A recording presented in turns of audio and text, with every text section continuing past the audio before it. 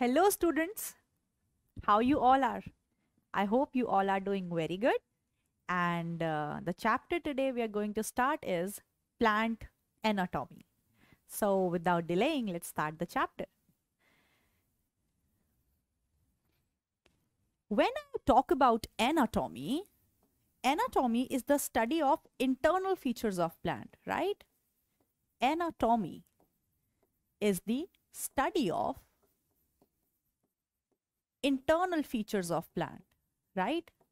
And when I say study of internal features of plant, that means what I want to say, that what kind of cells and what kind of tissue the plant body is made of. That means in anatomy, I'm going to study that what kind of tissues are present in the plant. And the study of tissues is called as histology. Histology. Now, you know what is a tissue. A tissue is a group of cells which can be structurally different or similar, but they together perform a similar function. So that group of cell is called as a tissue, right? Now, let's understand that what two different types of tissues are present in plants. The two different type of tissue in plants are, one, the permanent, the meristematic tissue, and the another one is the permanent tissue. The permanent tissue. So these are the two major tissues present in the plants: meristematic tissue and permanent tissue.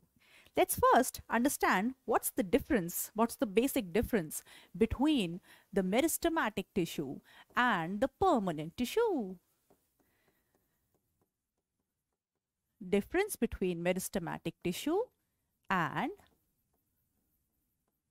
the permanent tissue. The very first difference is that meristematic tissue is only composed of living cells. So it is composed of living cells only. It is composed of living cells only. But the permanent tissue can be composed of living cells or dead cells. So it can be composed of dead or living cells.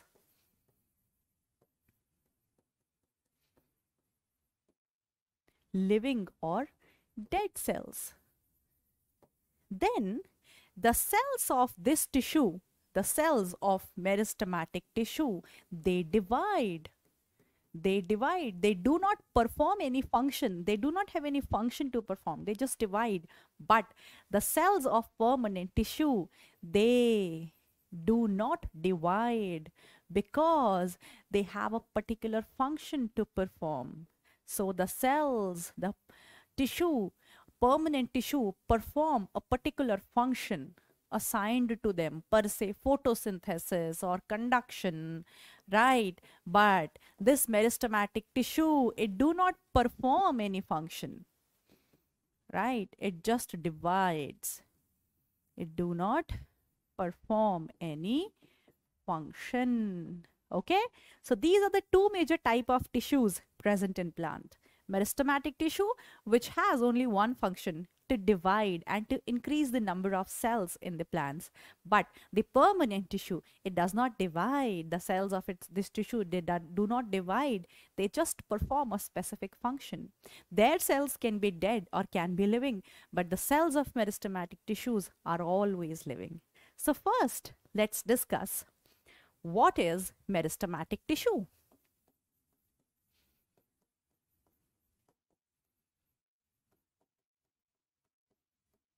Meristematic tissue. You must have read the qualities, the properties of the meristematic cells. So meristematic tissue is composed of meristematic cells. And what are the properties of meristematic cells? First of all, the meristematic cells are living. They are only living cells. They are never dead. Second, they have thin cell wall.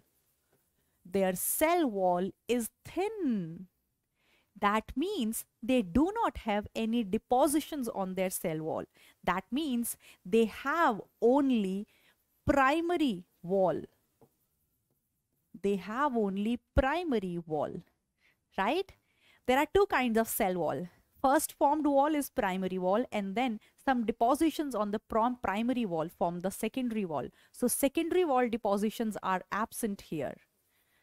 Secondary wall depositions are absent in the meristematic cells.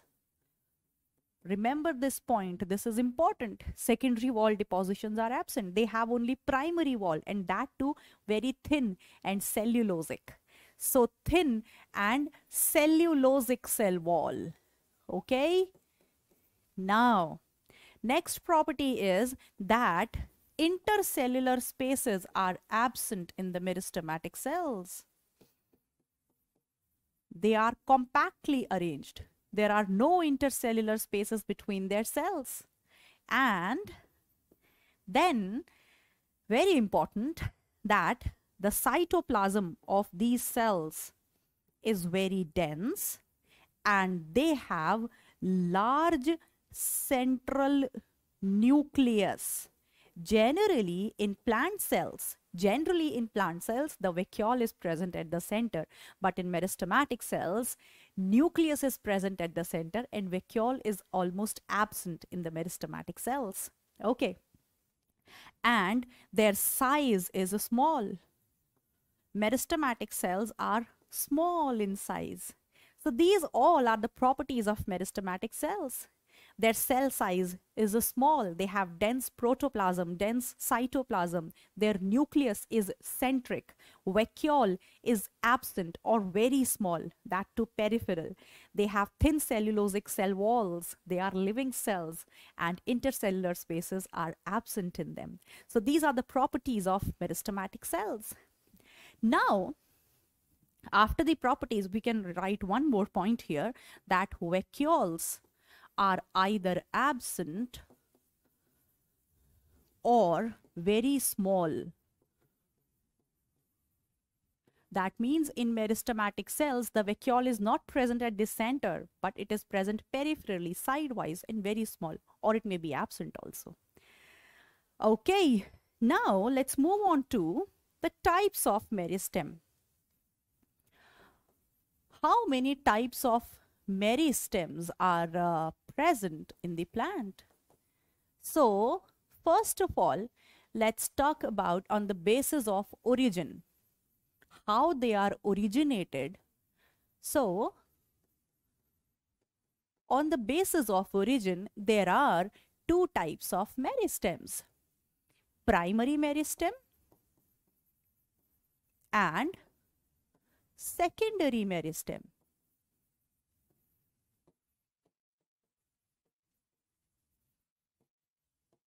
Primary meristem and secondary meristem. These are the two types of meristem on the basis of origin. When you sow a seed in the soil and a small seedling comes out of it, it has primary meristem. That means primary meristem is present from the beginning since the plant has come into the life. But secondary meristem is not present from the beginning, but it is formed later on the demand of plant. So primary meristem is present since beginning. It is present since beginning and it is present both in dicots and monocots. It is present in both dicots and monocots. And the primary meristem, it helps in primary growth. It helps in the primary growth. Now, what is the meaning of primary growth? That is the growth in length, the growth in height. So primary meristem is present since the beginning. It is present in all plants, whether monocots or dicots, and this kind of meristem helps the plant to increase in length. But the secondary meristem is not present since beginning, but this is formed later on. It is formed later on, and how it is formed, I'll just tell you. Secondary meristem is present only in dicots, not in monocots. Remember this. And this help in secondary growth. Secondary growth. What is the meaning of secondary growth? Increase in diameter or increase in width. A mango plant is, it is broad. A banyan tree, a peepal tree, they are broad trees because all of them, they are dicots. And at a particular point of time in their lifespan, they want to grow in diameter. They want to increase themselves in diameter. And that is how, and that is when secondary meristem is formed. So secondary meristem is not present in case of monocots. You haven't seen any wheat plant this broad, right? So they are present only in dicots and formed later on and help in secondary growth. So on the basis of origin, the meristem is of two types: primary meristem, secondary meristem. I hope you understand that point. Now let's discuss the types of meristem.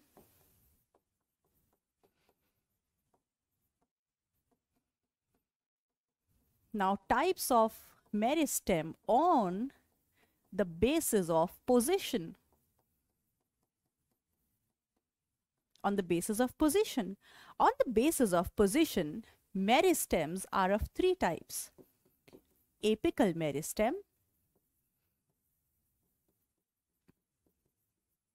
then comes the intercalary meristem,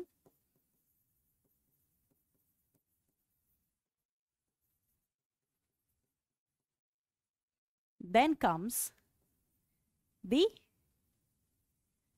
apical meristem, intercalary meristem, and the third one is types of, okay, on the basis of position, yeah, lateral meristem. Yeah, third one is lateral meristem, right?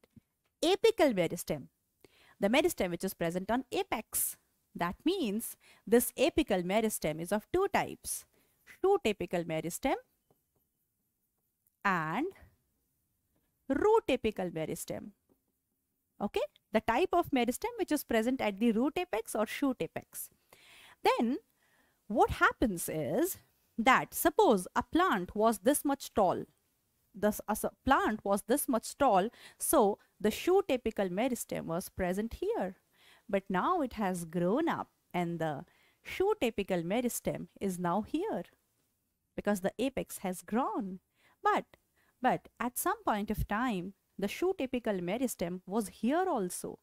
At some point of time, the shoot apical meristem was here also. So it says that I will leave some of my cells here as a token of my memory. So some cells of shoot apical meristem are left behind and they are called as axillary meristem. So the left behind cells, of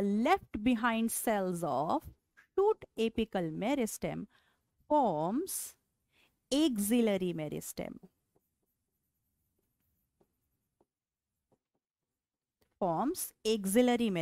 And this axillary meristem later on forms axillary bud.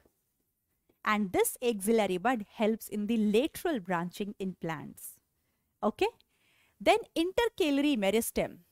Intercalary meristem is present between the permanent tissue. Inter means it is present. It is intercalated between the permanent tissue. So it is present between permanent tissue. It is present in between the permanent tissue, right? And intercalary meristem is present in monocots. In monocots like grasses and sugarcane. This question is often asked that the grasses, they grow so fast. The gardener, it cuts the grasses, but it grows so fast again and again because the leaves of grasses has intercalary meristem. Likewise, the elongation in sugarcane, it occurs due to the intercalary meristem, which is present in the internodal part. So this internodal elongation, this internodal elongation in sugarcane is due to the intercalary meristem. This apical meristem is present both in dicots and monocots. It is present in both of them. But intercalary meristem is present in monocots only. Then comes the lateral meristem. Lateral meristem, which is present laterally, and obviously the lateral meristem, which is present laterally, would be helpful in the secondary growth. So it is present laterally,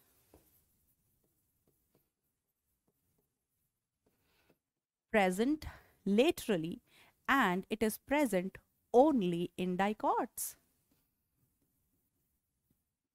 And the example of lateral meristem are vascular cambium and cork cambium.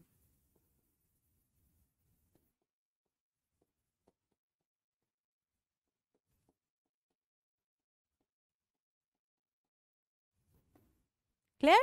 So on the basis of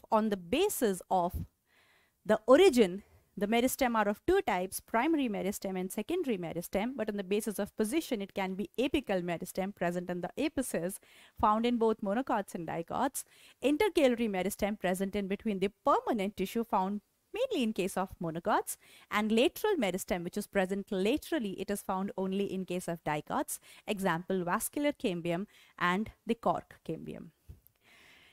Now let's understand that what is secondary meristem, what is primary meristem, and how they are formed. So I will make a table over here, which is pretty important. So pay attention towards it, okay?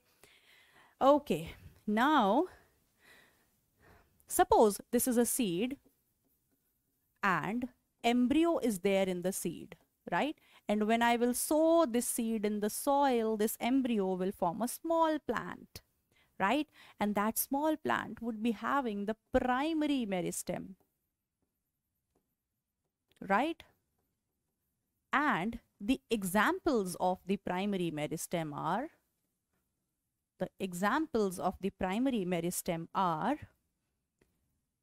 root apical meristem, shoot apical meristem, intercalary meristem,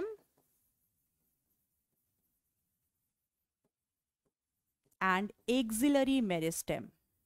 These all are primary in origin.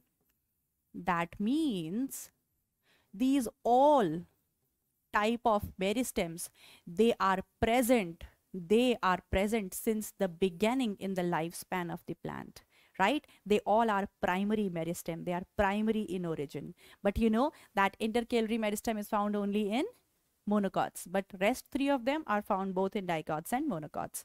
Now, these cells of primary meristem, they keep on dividing and dividing, but the plant is now saying that if the cells will keep on dividing, who will perform the function? Some cells has to be, they have to be mature enough to perform a function. So some cells of primary meristem, they get differentiated, and this process is called as differentiation. So what is the meaning of differentiation? When the meristematic cells, they lose their capacity to divide and start performing a function. That means when meristematic cells have taken responsibility on their shoulders, that they are mature enough, they are big enough to perform a function, then they are differentiated. So differentiation means when cells lose capacity to divide. When the cells lose capacity to divide and start to perform a function.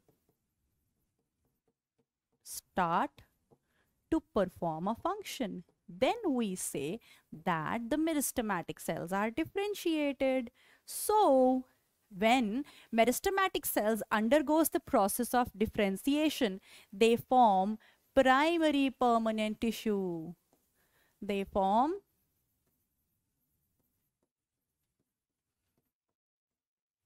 primary permanent tissue. And the examples of primary permanent tissue are parenchyma, collenchyma, and sclerenchyma.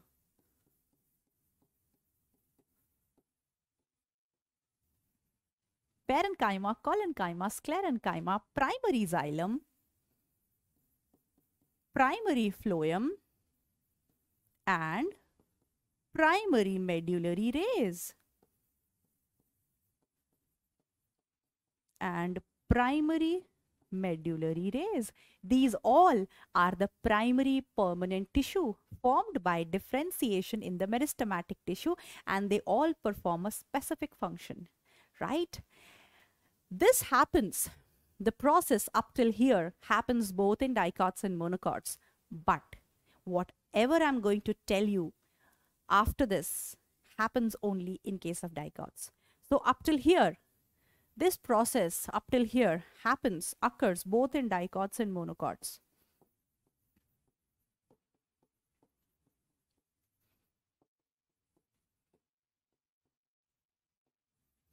Occur both in monocots and dicots. But now let's move further.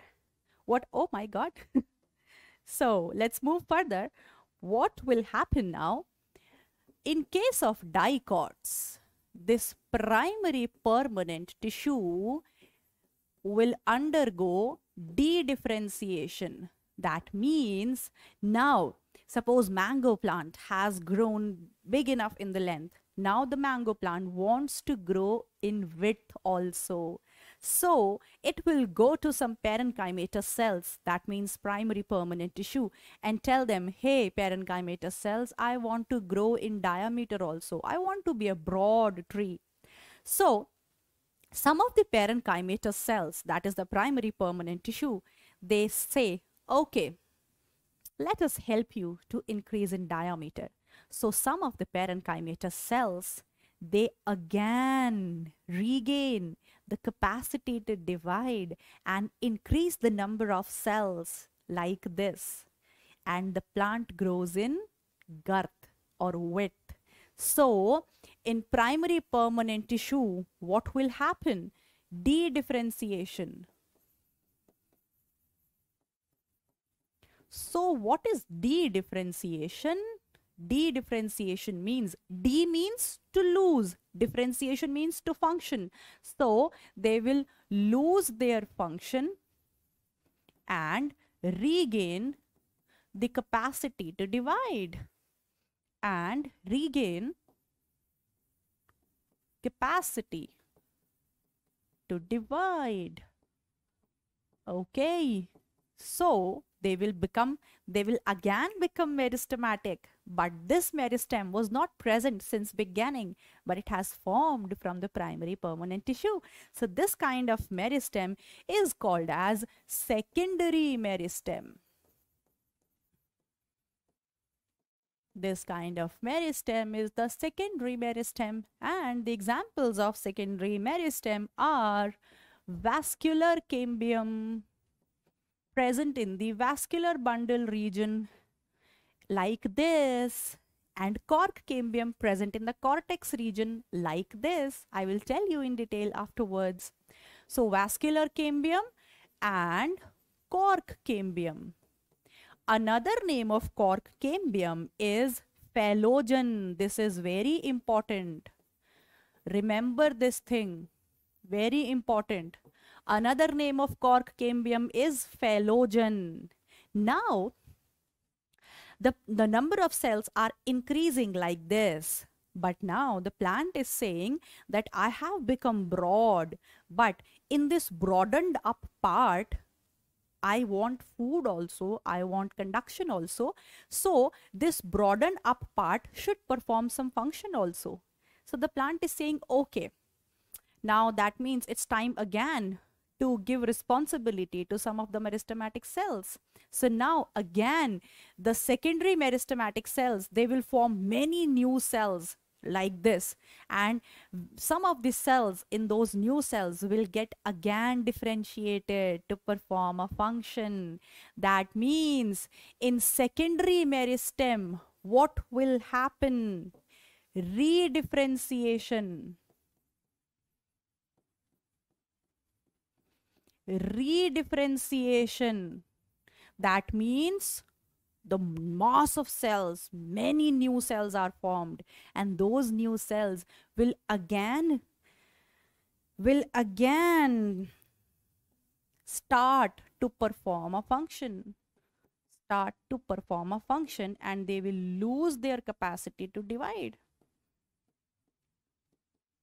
Read means again they are differentiated, and when the secondary meristem undergoes redifferentiation, it forms what? It forms secondary permanent tissue.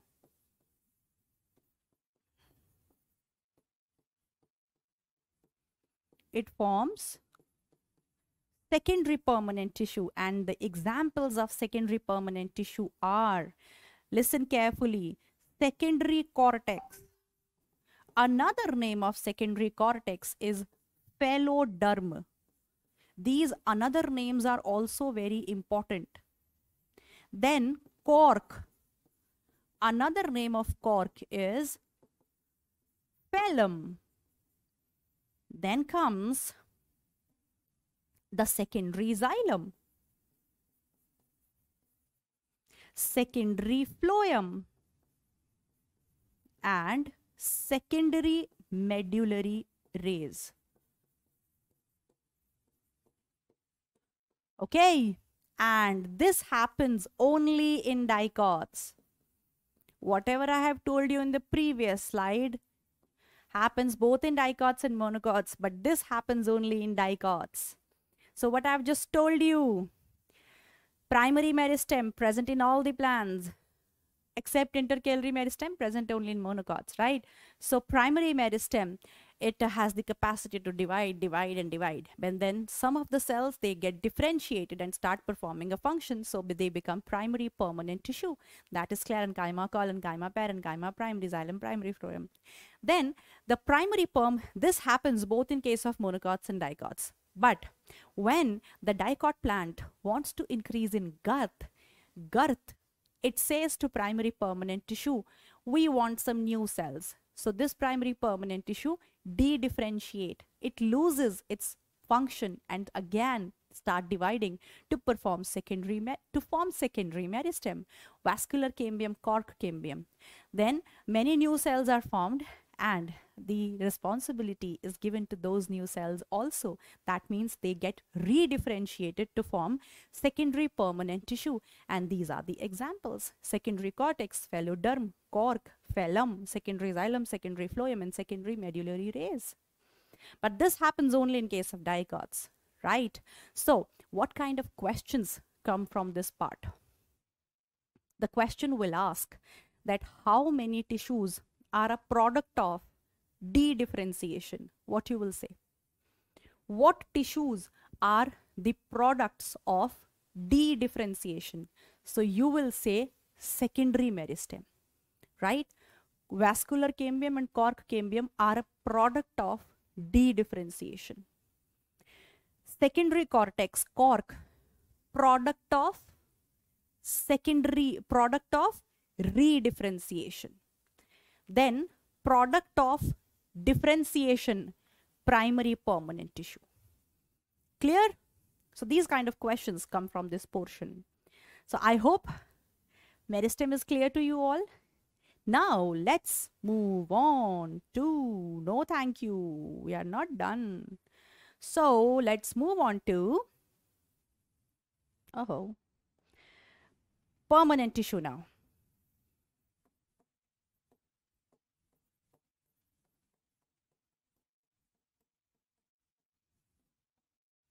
I just told you, permanent tissue does not divide, composed of living or dead cells. Permanent tissue is further divided into two categories, that is simple permanent tissue and the complex permanent tissue. The simple permanent tissue is composed of only one type of cells. That is why it is simple, and it is of three types: parenchyma, collenchyma, and sclerenchyma. But whereas the complex permanent tissue is composed of more than one type of cells, so this is complex: xylem and phloem, right? So this is the permanent tissue. Now let's discuss each of them one by one. First of all, let's discuss parenchyma. What is important regarding parenchyma is that the cells of this tissue are always living cells. Parenchymatous cells are living cells. Their cell wall is generally thin, maybe thick also, but that is very rare. And if it is thick also, then there are no secondary wall depositions. They are just thick with more cellulose in it. So generally the cell wall of parenchymatous cells is thin, right, with no secondary wall depositions. Okay, then what else is important? Intercellular spaces.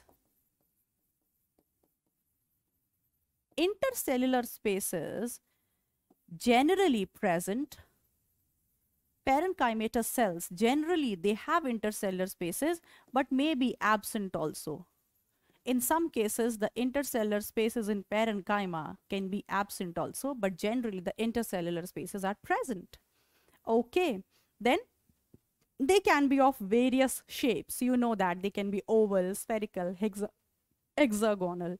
They all are isodiametric. That means their diameter is same. Okay, now let's talk about the important functions of parenchyma. The important function of parenchyma, the most important function of parenchyma is storage. Storage. It stores the food, the ergastic substances. The main function of parenchyma is of storage, right? Then parenchyma forms the major part of the plant, and that is why parenchyma is called as the packaging tissue. It is called as the packaging tissue, and this is the most abundant tissue present in plant.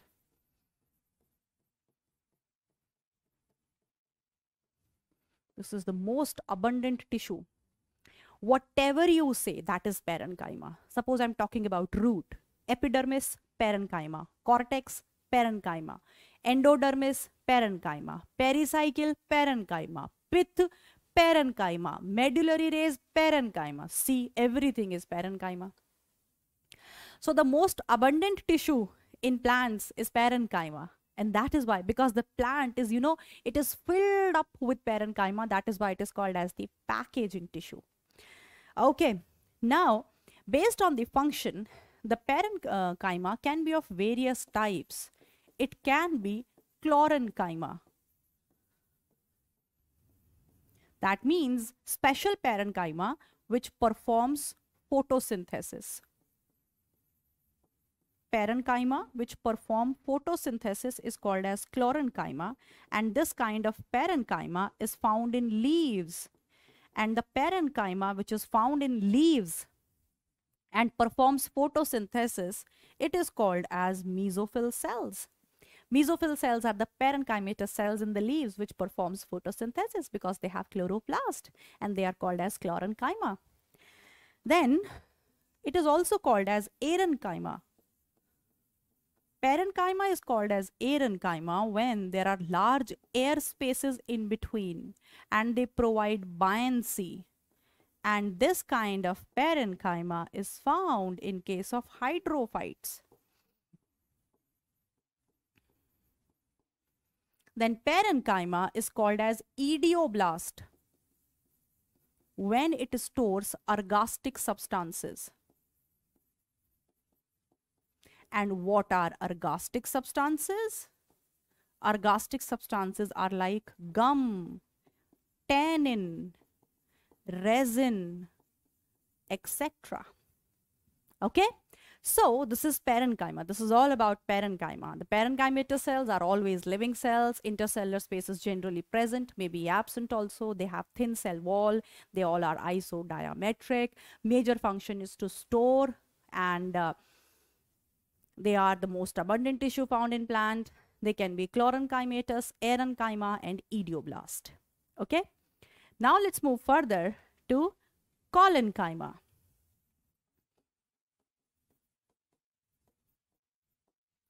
Collenchyma again composed of living cells. Again, collenchyma is again composed of living cells, but what is the difference? The difference is that intercellular spaces are absent.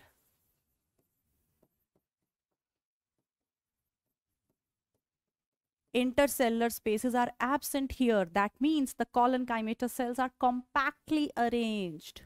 Then collenchyma, another important thing, there are irregular thickenings at the tangential walls. This is important. At the tangential walls, there are irregular thickenings. That means their cell wall is thick at some of the portions, tangential portions, and those irregular thickenings are composed of hemicellulose and pectin. I've just told you that in parenchymatous cells, there is no secondary wall deposition. The parenchymatous cells have only cellulose in their walls. But in the collenchymatous cells, at the tangential walls and the radial walls, they have irregular thickenings. The thickenings are not regular of hemicellulose and pectin. Okay, so the collenchymatous cells, because they have these thickenings in them, they provide mechanical support to the plant. They provide the mechanical support. But if they contain chloroplast, if the collenchymatous, this is the line of NCERT, that if collenchyma contain chloroplast, they can also perform photosynthesis.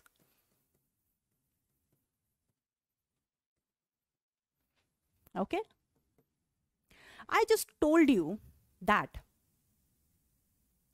the parenchyma is the most abundant tissue found in case of plants, but collenchyma is the most scanty tissue found in plants. It is least found tissue, most scanty tissue, or least found. It is absent in, so this is absent in monocots. Think. This is nearly absent in monocots. Collenchyma is absent in monocots. This point is important. And in dicots also, it is not found everywhere. In dicots also, it is just found in stem and leaf. And what part of stem and leaf? In stem, it is found in hypodermis. And in leaf, it is found in the petiole, the stalk of the leaf. See. So this is the least found tissue in plant. In monocots, nearly absent. And in dicots also, they just are present in the hypodermis of stem and the petiole of leaf. That's it.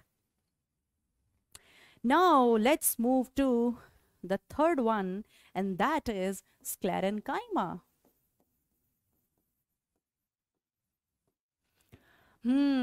Dead tissue. It's a dead tissue. No living cells. No living cells. What happens in the sclerenchymatous cells? That they are living before. They are living, but at maturity, what happens? At maturity, they lose their protoplast.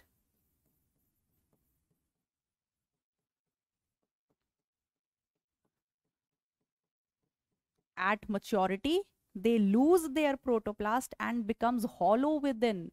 They becomes hollow. Right, this is hollow within. So this is lumen, nothing else. Empty space. So at maturity, they lose their protoplast and become dead. Empty space. And then what happens? Deposition of lignin. Deposition of lignin on the inner walls. See, deposition of lignin. And because of that, the empty space gets reduced.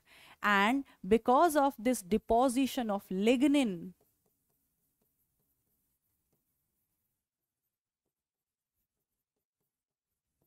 lignin is deposited towards the inner side of the wall, right? So because of this deposition, the lumen, the empty space, gets crushed. This is called as obliteration of lumen. This is called as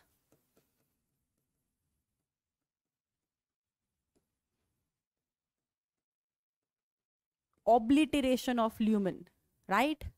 Now, what you want to remember here, that this tissue is dead, cannot perform any function. So it can only provide the mechanical support. Okay, so sclerenchymatous tissue is dead. It is dead at maturity, and they have thick lignified walls. The wall of the sclerenchyma is thick and lignified, and this provides the mechanical support. Now sclerenchyma, based on the shape it has, it can be of two types. If this has this elongated shape, then the sclerenchyma is called as a fiber. But if it has this shape, round shape, then the sclerenchyma is called as sclerid. Right, so these fibers are nothing but the fibers found in xylem and phloem. The xylem fibers, right, the phloem fibers, these are nothing but the sclerenchymatous fibers, which are dead and provide the mechanical support. The sclerids are the oval-shaped sclerenchymatous cells. Where they are found, according to NCERT, they are found in the seed coat of legumes. This is pretty important. Learn this with me. The seed coat of legumes. If you have eaten pea, the pea which you eat in the pulao and the biryani, the pulao, the pea, it has hard seed coat. It is not it is hard. The seed coat is hard, right? So it is found in the seed coat of legumes. It is found in the fruit wall of nuts. The fruit wall of nuts is very hard because of the presence of sclerids. Then it is found in the fruit pulp of some fruits. It is found in fruit pulp of guava, sapota. Sapota is chiku, and pear. Right? The fruit pulp of guava, pear is a bit tough, right? Grittiness. That grittiness in the fruit pulp of guava is due to presence of the sclerids. And then they are found in the leaves of tea. So according to NCERT, sclerids are found here in the seed coat of legumes, in the fruit wall of nuts, in the fruit pulp of some fruits, and in the leaves of tea. Okay, so this is all about the simple permanent tissue. Parenchyma, collenchyma, sclerenchyma. Parenchyma living, collenchyma living, sclerenchyma dead. Parenchyma thin wall. Collenchyma irregular thick wall, hemicellulose pectin. Sclerenchyma thick wall, lignin. Right? Okay, so let's move further on the permanent, the complex permanent tissue, and the first one is xylem. You know what is the function of xylem, right? Conduction. Conduction of water, minerals, hormones. Okay. Now, xylem again is of two types. Xylem is of two types, can be primary xylem or can be secondary xylem. I just told you. Primary xylem, present in both monocots and dicots, formed during primary growth, and the secondary xylem is present only in dicots formed during the secondary growth, right? So both in dicots and monocots, but the secondary xylem only in dicots. Clear? This will form during the primary growth, this will form during the secondary growth, and secondary growth occurs only in dicots. Now the important thing is that this primary xylem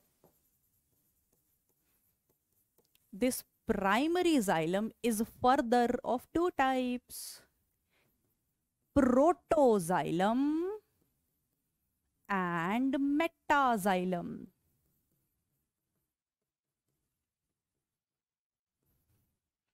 Protoxylem, metaxylem. What is this?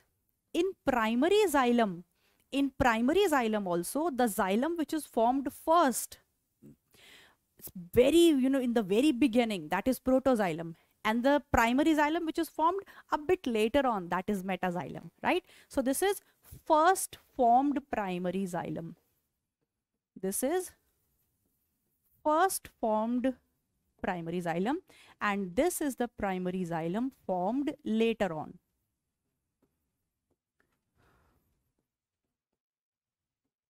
Okay, so obviously, which one is more developed?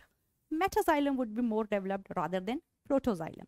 But there is very important condition which is defined on the basis of the position of protoxylem. On the basis of position of protoxylem,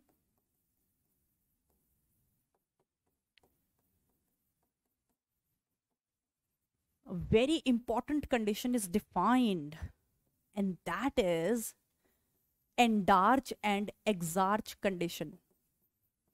Do not forget this. This is very important. Enlarge and exarch condition. What does it mean? If the protoxylem is towards the center, then the condition is enlarge. And if the protoxylem is present towards the periphery, towards outer side, that is exarch. It is not based on the position of metaxylem. No, this is taken as reference according to protoxylem. So if protoxylem is present towards center, if protoxylem is present towards the center, then that is enlarged condition. But if it is present towards periphery, then the exarch condition. The exarch condition is found in roots. Remember this, important. And the enlarged condition is found in stem. This is very important. Direct question comes. Direct question. It has come in NEET. Right? Protoxylem towards center, enlarge, periphery, exarch. Exarch, root. Enlarge, stem. Clear? Okay, let's move on. Now, let's discuss the components of xylem.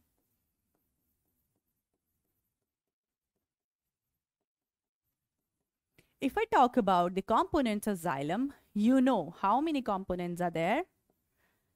Sorry. How many components are there? Tracheids, vessels, fibers, and parenchyma. These are the four components which forms xylem, right? The above three are the dead components. They are dead. They all are hollow from within. And the parenchyma is the living part of the xylem. That means the xylem is most of the dead tissue. Mostly it is dead. Only the living component is parenchyma. Now, you know fiber. Remember the sclerenchymatous fibers? What is the function of fibers? Mechanical support. What is the function of parenchyma? Storage. Now let's discuss function of tracheids and vessels. Let's first take tracheids. Tracheid. This is a structure of a tracheid. Right. Obviously, tracheid is dead from within, hollow. It has lignified wall, and the points where lignin is absent, they are called as pits. So, tracheids are dead. Protoplast is absent in them. They have thick lignified wall. There is deposition of lignin on their walls. So, thick lignified wall. They are hollow from within, and pits. They have pits, areas where lignin is absent.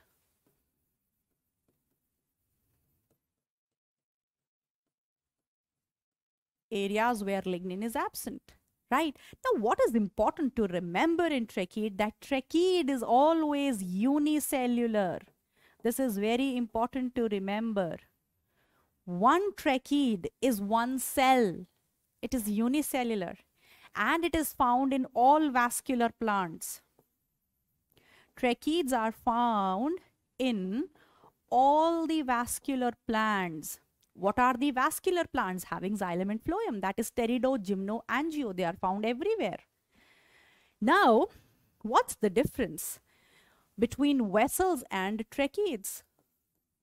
Vessels are cylindrical, like this, right? And vessels are also dead from within.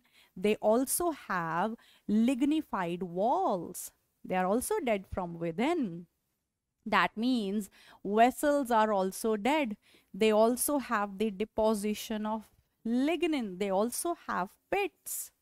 But what's the difference is they were tapered, right? These are tapered with closed ends.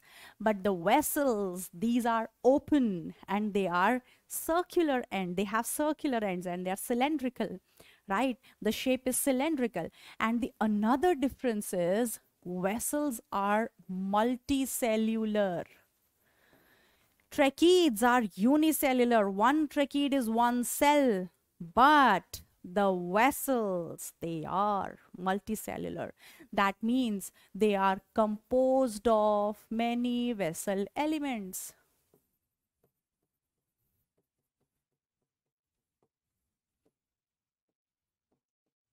They are composed of many vessel elements.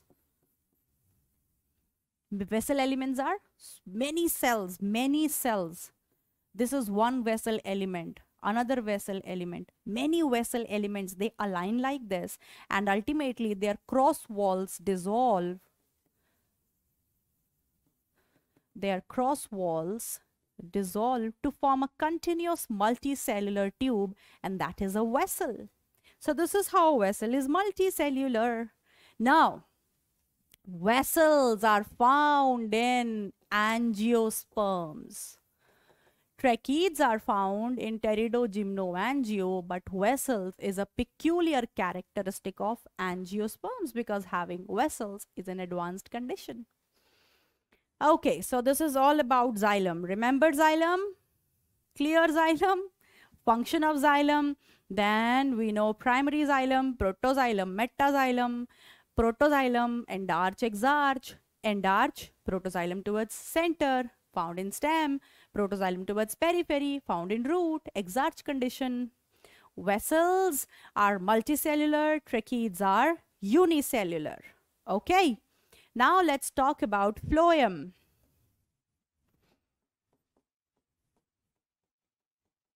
Phloem is a living tissue, and you know what's the function? Conduction of food, hormones, amino acids, etc.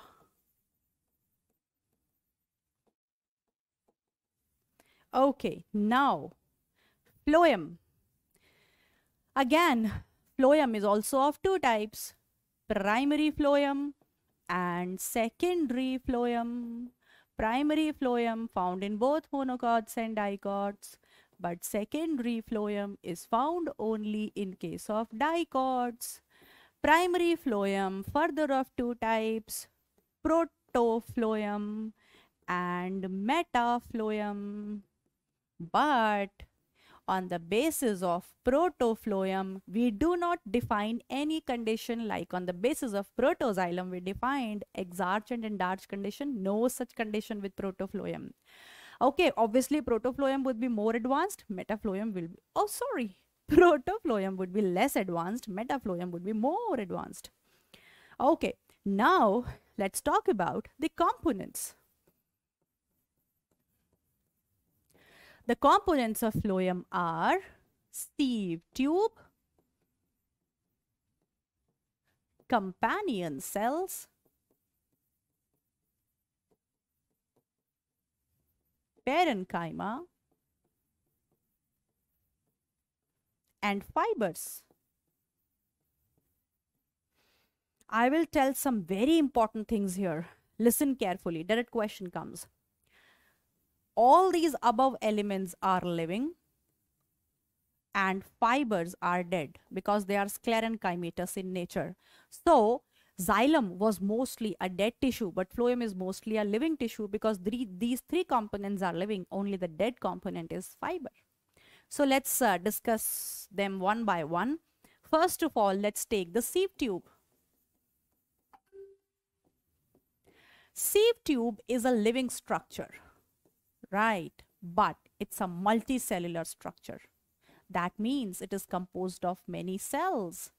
What happened is many sieve elements, many small cells, these are called as the sieve elements, right? Sieve elements are the small cells which align like this. Their cross walls dissolve and finally they form a continuous multicellular tube called as the sieve tube. So a single sieve tube is composed of many sieve elements. That is why it is a multicellular structure.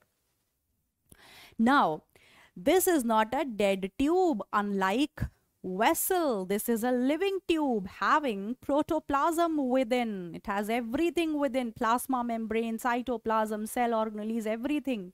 And the end plates of the sieve tube are called as the sieve plate, and these sieve plates are perforated. They have perforations in it, right? So this sieve tube at maturity, this sieve tube has everything, but it is devoid of nucleus. It does not have nucleus, except the brain. It has everything, right? So this is important. And having sieve tube is a character of only angiosperms. So having sieve tube is an advanced character found only in angiosperms. So what will happen in case of pterido and gymno? Will there be no food conduction? So what happens in case of pteridophyte and gymnosperms? They do not have sieve tube, but they have sieve cells.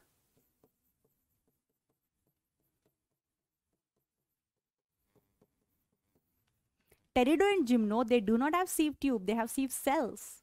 And sieve cells are unicellular structures and they have nucleus, right? So sieve cell is a unicellular structure. It has nucleus and it takes care of the function of conduction of food.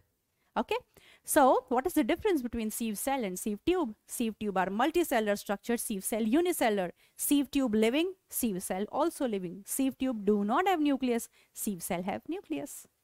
Okay, so this is about the sieve tube. Now, companion cell. The sieve tube, it does not have the brain. The nucleus is the brain of the cell. The sieve tube does not have the brain. What will happen without the brain? So a companion, God has given sieve tube a companion who will take care of the brain type things of sieve tube. So the sieve tube is always found associated with the companion cells. And what kind of question comes from companion cell? Companion cell are parenchymatous cells. Simply ask what kind of cells are companion cells, parenchymatous, living or dead. If they are parenchymatous, obviously living. Right. What is the function of companion cells? They maintain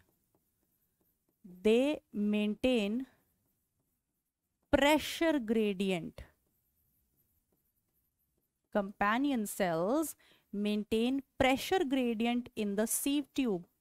Do you remember mass flow? I have taught you this in transport in plants, that when there would be pressure difference at the between the two ends of sieve tube, mass flow will occur, the translocation of food. The maintenance of that pressure gradient between the 2 points of sieve tube is helped by companion cells. This point is very important. Okay? Right. So companion cells are also found only in case of angiosperms. They are not found in gymnosperms and pteridophytes. They are also found in case of angiosperms. So companion cells are always found associated with the sieve tube. These are the companion cells. They have their own brain. They have nucleus. So this is the sieve tube.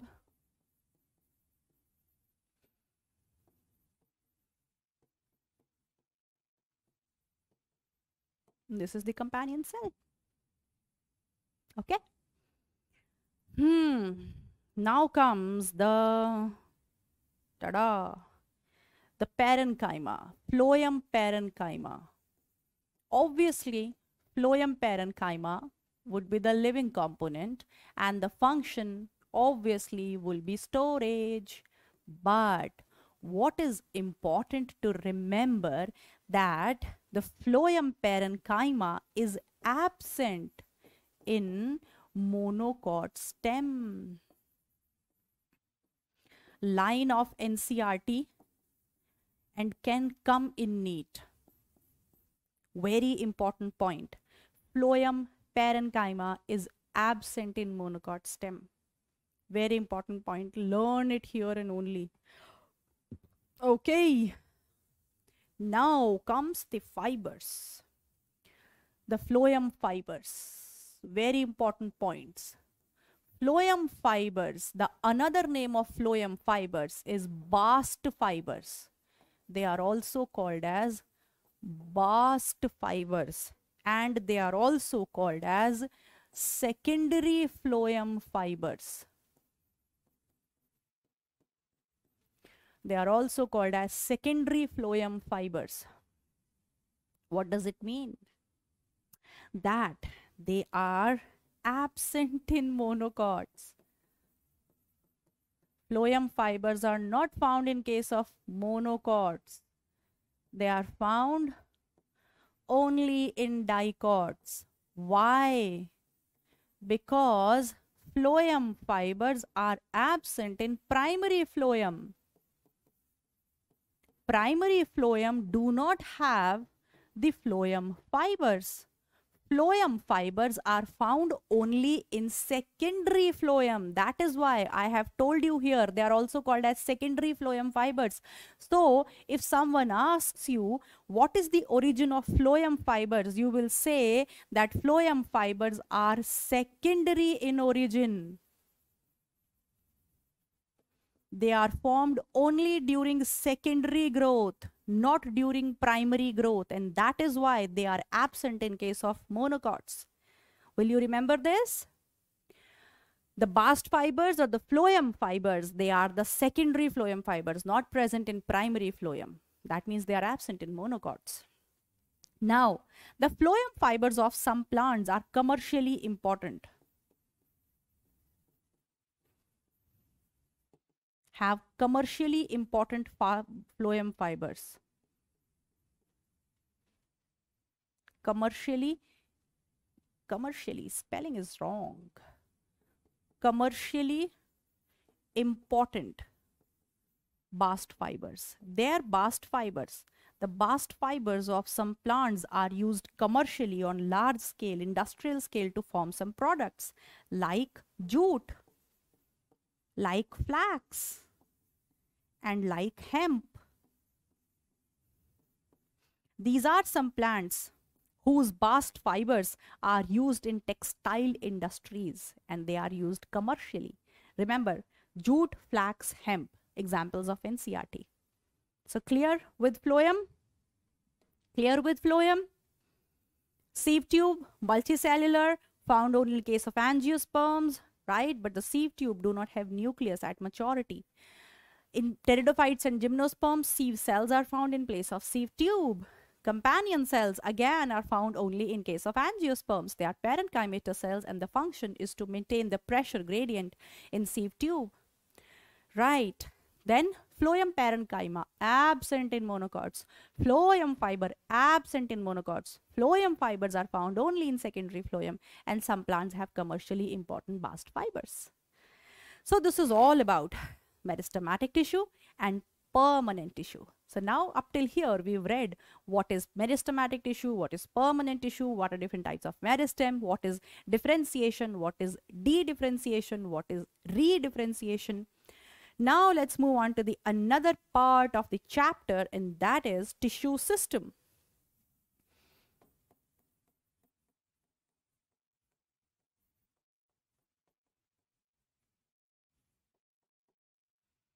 Cells form tissue, tissue form tissue system forms organ.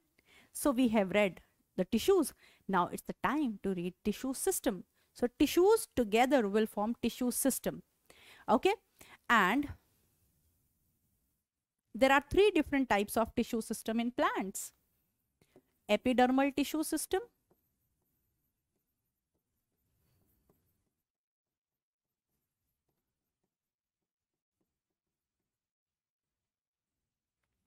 epidermal tissue system, then the vascular tissue system,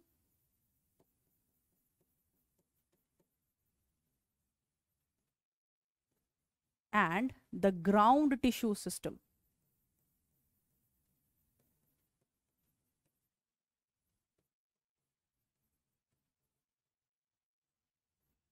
Three types of tissue systems in plant: epidermal, vascular, ground tissue system.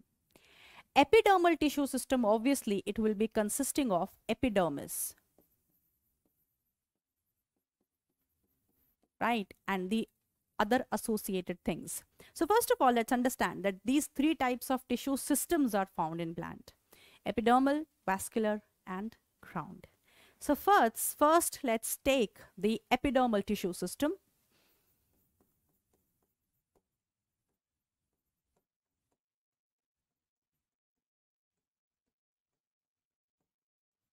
Obviously, the epidermal tissue system would be composed of epidermis and whatever is present in the epidermis.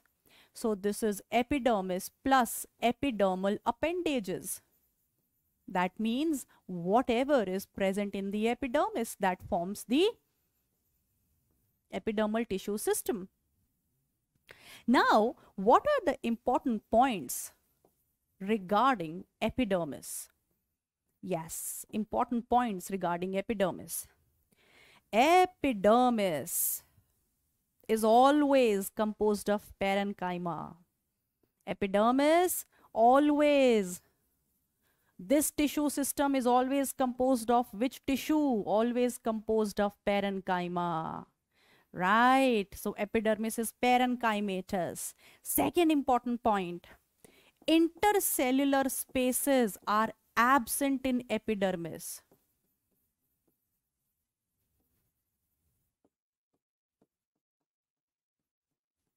In very rare or few cases, epidermis may have intercellular spaces, but generally intercellular spaces are absent in epidermis. Right. Then epidermis is usually single layered. In some cases like ficus, it can be multi-layered, but usually, what NEET will say, usually, generally, epidermis is single layered. Right. And you know what is the function of epidermis? The function of epidermis is protection. And always remember that the epidermal cells will never have chloroplast. epidermal cells do not have chloroplast because they do not have to photosynthesize. They just have the function of protection. Are you clear with this? Are you clear with this? So, epidermis, what you have to remember about this tissue system? Epidermis is a tissue system formed by the tissue parenchyma. So, it is composed of parenchyma. Intercellular space is absent. Function protection. And it is usually single layered. Clear? Now, what are the structures that are present in epidermis?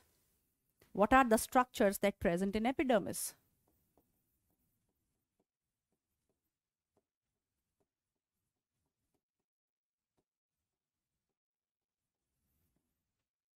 In epidermis, the following structures can be present. First of all, root hair. Root hair, right? Root hair is nothing but when you extend a single epidermal cell, this is epidermis, and when you extend a single epidermal cell, this is nothing but root hair. So root hair is nothing but extension of epidermal cell. So remember this point. Whatever I'm gonna write here, there are very important points. Root hair is nothing but extension of epidermal cell.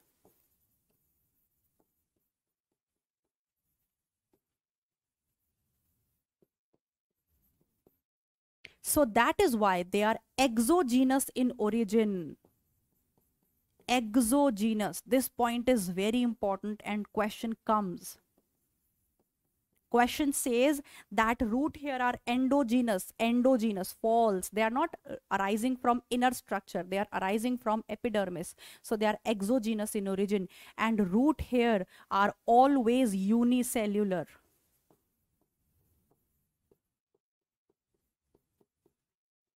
Root hairs are always unicellular. They are never multicellular. This is very important.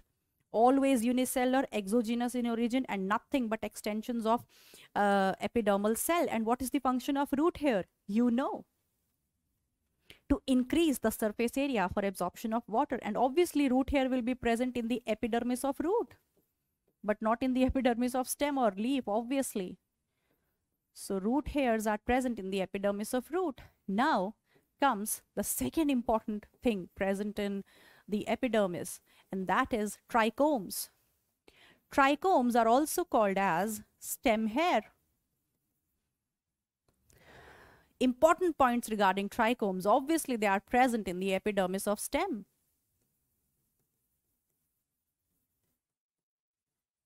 Trichomes are present in the epidermis of stem. Then, trichomes are mostly multicellular. Mostly multicellular, but may be unicellular also. This is very important.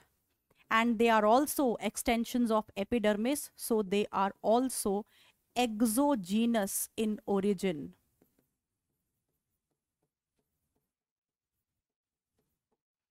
Very, very, very important. Trichomes, what's the difference between root hair and stem hair? Root hair are always unicellular, but stem hair are mostly multicellular, but sometimes they can be unicellular also. What is the similarity? Both of them are the extensions of epidermal cells. That means both of them are exogenous in origin. Now, what NCERT has written about trichomes?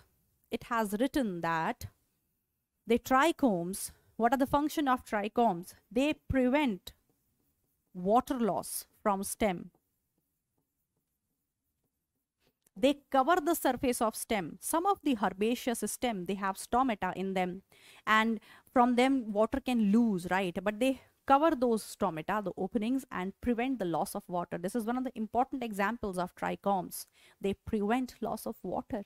And second important function, they can be secretory.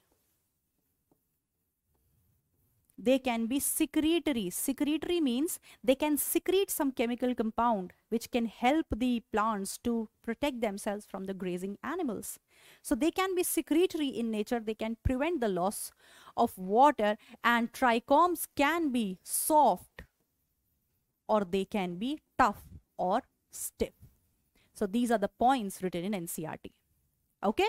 So in epidermal tissue system, we have read epidermis and the structures present in epidermis, and they are root hair in root epidermis, stem hair in stem epidermis. Okay. Now what other things are present in epidermis? Cuticle. Cuticle. You know that cuticle is a waxy covering.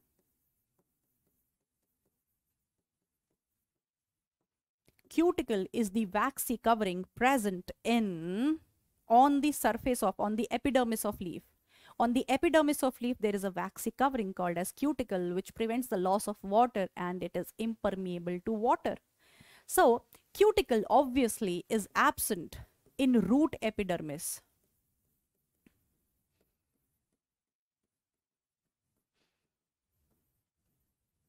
It is absent in root epidermis, and cuticle is thick and conspicuous in leaf epidermis.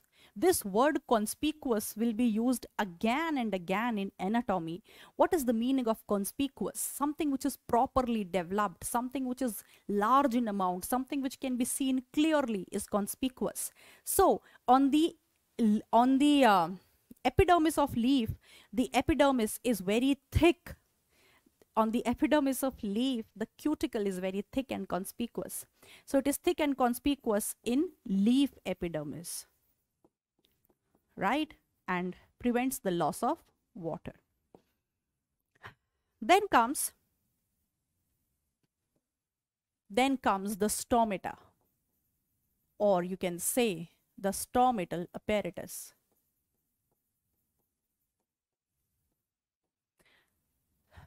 Now, what is important regarding the stomatal apparatus? It is composed of a pore in between, surrounded by guard cells, and then surrounded by special epidermal cells called as the subsidiary cells. This whole is a stomatal apparatus. There is a pore. This is a pore, or you can say the opening present in between, right? This is surrounded by the guard cells, and around them there are the special epidermal cells called as the subsidiary cells. Okay. The epidermal cells which surrounds the guard cells, they need not to be necessarily called as subsidiary cells. In some plants they are called as subsidiary cells, in some plants they are just called as epidermal cells. Now, what is important regarding the guard cells, very important, is that the inner wall, the wall which is present towards the pore, is thick. I have told you this in the transport in plants chapter also, if you have seen that lecture, that the inner wall of the guard cell, this is pretty important.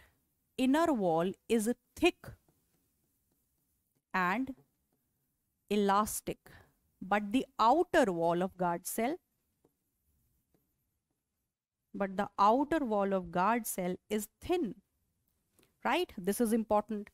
Then again question, there are certain cellulose microfibrils present in the guard cell which help in contraction and relaxation. So these are radially arranged. They are not longitudinally arranged, they are radially arranged. So radially arranged microfibrils present in the guard cells. Okay. And in the transport in plants chapter, I have explained that how these guard cells help in the opening and closing of stomata. Now these guard cells, they can be, these are the only epidermal cells which have chloroplast.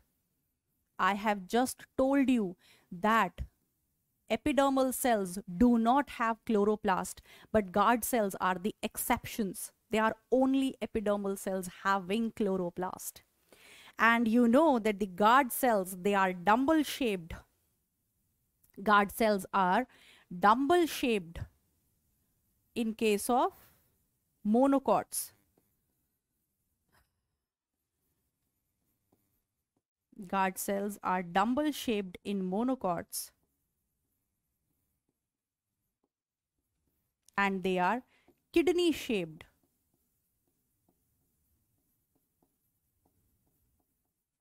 in case of dicots. Okay, clear? So this is all about the epidermal tissue system. Epidermis plus the structures present in epidermis: root hair, stem hair, cuticle, stomata. Okay, now let's move on to the second tissue system, that is vascular tissue system.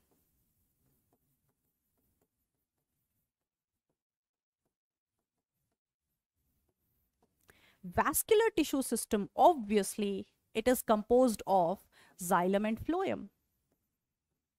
Xylem and phloem together called as form the vascular tissue system. And it is further of two types. It can be radial and it can be conjoint.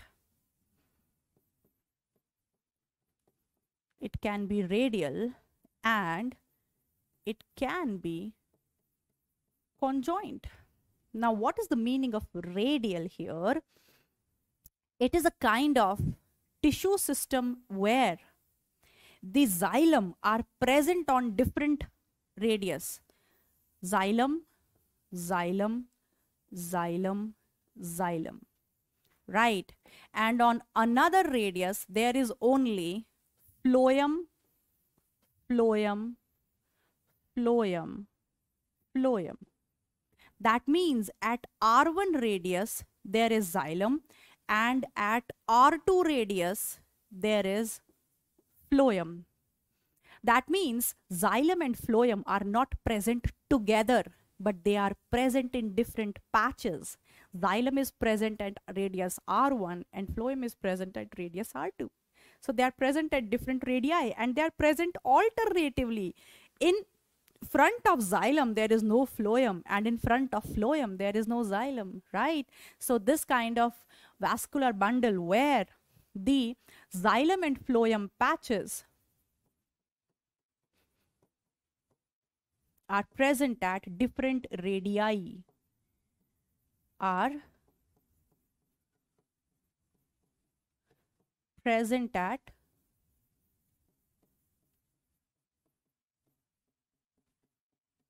different radii. They are present at different radius, right? Alternatively. Present at different radii alternatively. Okay, and this kind of vascular tissue system is found in roots. This is important. R for radial, R for roots. Radial vascular system is found in roots. That means in roots, xylem and phloem are not present together, but at different radius. Conjoint, the name itself is explaining conjoint. That means they are joined together. That means xylem and phloem are present in the form of bundles. Xylem and phloem are present together at same radius. At the same radius. Conjoint, they are conjoint. So here xylem and phloem are present at same radius together. Present at same radius together. Right, they are joined, they are present together. This is conjoint. And this kind of the vascular bundles, they are found in stem and in case of leaf.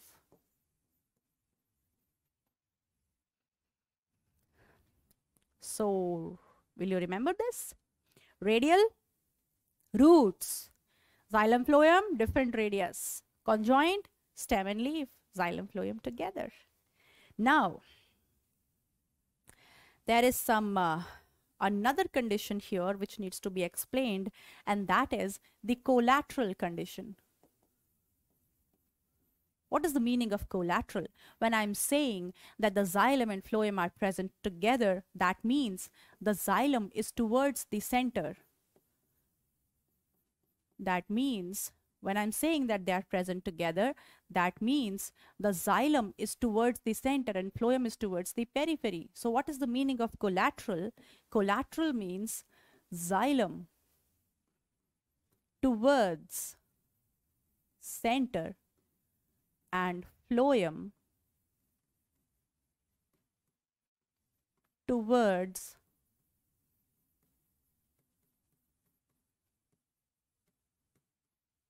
periphery.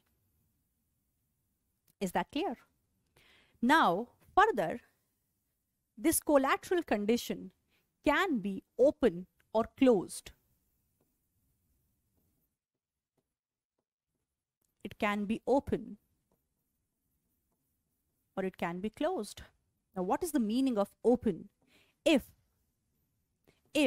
between xylem and phloem there is a band of meristematic cells present, that is cambium.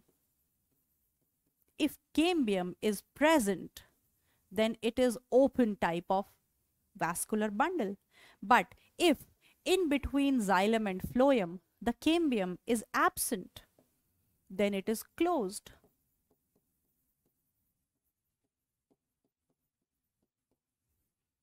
Okay, so this kind of vascular bundle is found in dicot stem.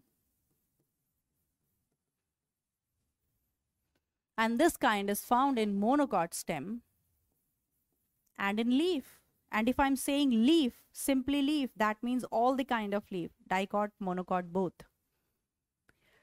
So this is vascular tissue system. You know radial and conjoint, right? Conjoint can be collateral, that means xylem towards center, phloem towards periphery. Then this condition can have further two conditions, open and closed. In between xylem and phloem, if cambium is present, that is open condition. And open condition means secondary growth will be there. That means dicot stem. And in the closed condition, closed collateral condition, there would be monocot stem and leaf, where no secondary growth will be there. Then after vascular tissue system, the last one is the ground tissue system.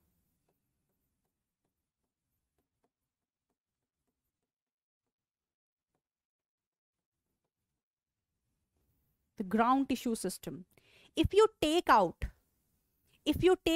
epidermis, xylem and phloem, the rest which is left in root or stem or leaf is ground tissue.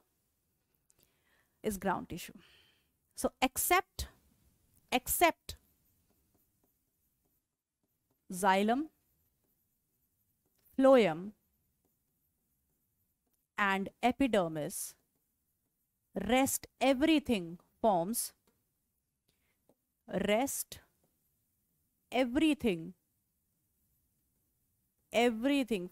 ground tissue. Whatever has been left is the ground tissue, forms ground tissue.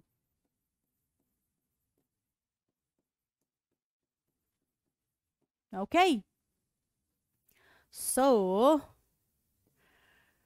what are the things that makes up the ground tissue? Ground tissue has, the first thing the ground tissue has is the cortex,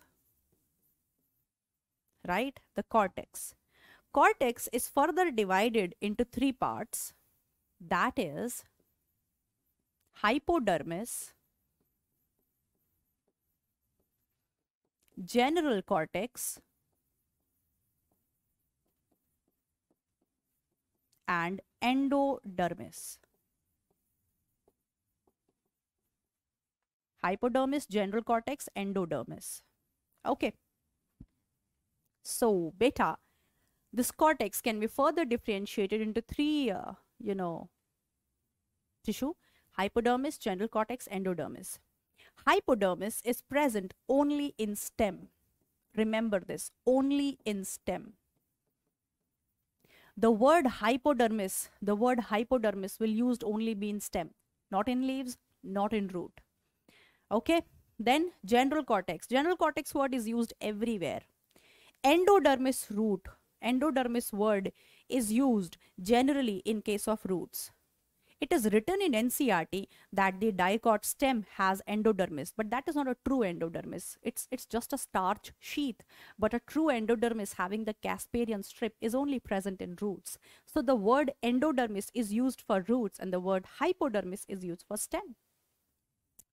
What is the nature of hypodermis and dicot stem, monocot stem, that I will be dealing later on, right? But just you have to understand here what is where what is present and where what is absent. Then after cortex, what comes in ground tissue is pericycle. Pericycle is present in roots, both the kind of roots. If I'm saying roots, that means both dicot and monocot, right? Then it is present in dicot stem.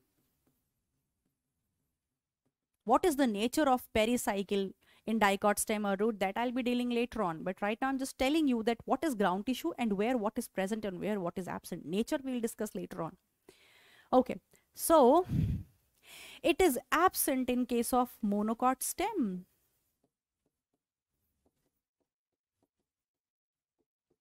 And it is absent in case of leaf.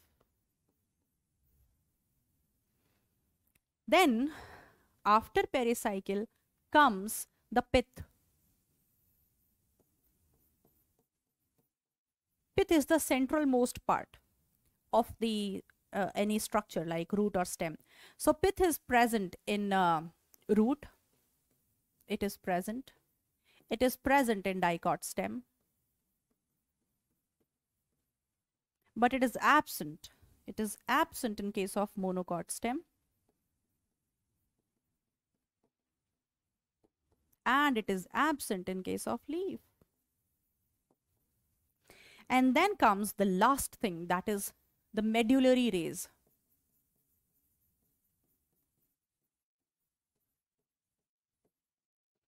Medullary rays are present only, they are present only in dicot stem. Nowhere else. So this is the ground tissue system. What are the structures that forms the ground tissue system? Cortex, in the cortex, hypodermis, general cortex, endodermis, pericycle, pith, medullary rays. They all forms the ground tissue. Hypodermis word used for used for stem only. Endodermis word roots. Pericycle is absent in case of dicot stem and monocot stem, and pericycle, roots and dicot stem present, monocot stem and leaf absent. Likewise pith. Medullary rays found only in dicot stem. Let me tell you a very interesting thing, that in leaf nothing is present, no ground tissue. In leaf there is no hypodermis, endodermis, pericycle, pith, medullary rays. Nothing is present in leaf. In leaf you just say upper epidermis, lower epidermis, and between them there is lot of parenchyma called as mesophyll cell, just this much. That means in leaf the ground tissue is not differentiated, right? Below upper epidermis and lower epidermis, the leaf is filled of parenchyma, mesophyll cells. That means the ground tissue over there is just mesophyll cells. These kind of words are not used in leaf. I do not use the word hypodermis, endodermis, cortex, pith, pericycle, medullary rays in leaf. Everything is absent in leaf. Okay? So this is tissue system. So what we have read up till now, we have read the different type of tissues, their properties and tissue system. Now it is the time for the anatomy. Let's read in detail the anatomy of stem, root and leaf, and then the secondary growth. So let's move on to the another part of the chapter, that is the anatomy of various parts. So let's move on further now with the anatomy part. So let's first discuss the anatomy of dicot root.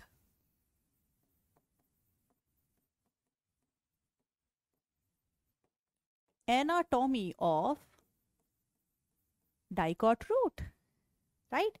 The beautiful diagrams, they are given in NCRT. I'm just drawing here the technical diagrams which will, make you learn things. So let's come. Let's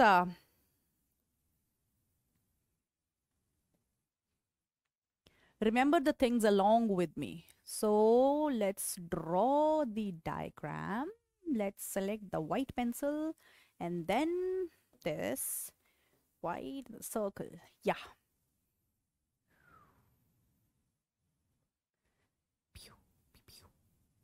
Yes. So now I have taken this Dicot root, right? Oh my God, what is this? So I have taken this Dicot root, right? I have dissected the TS, the transverse section of the root, and I'm looking into it. Let's see what we'll find out. So obviously the outermost layer is the epidermis, and what would be present in the epidermis? The root hair. Then below the epidermis there would be cortex. Then below the cortex there will be endodermis, the special layer. Then learn with me, okay? Epidermis, cortex, endodermis, and then will come the pericycle. Then will come the pericycle. After pericycle, there will come the vascular bundles, and we know that in root the vascular bundles are radial, xylem on different patch and phloem on the different radius. So radial vascular bundles. Okay.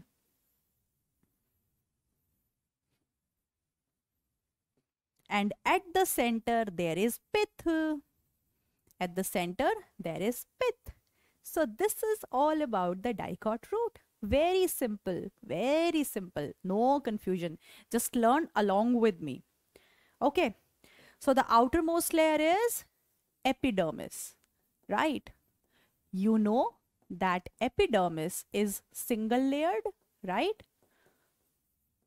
Epidermis is single layered. Then it is composed of what tissue?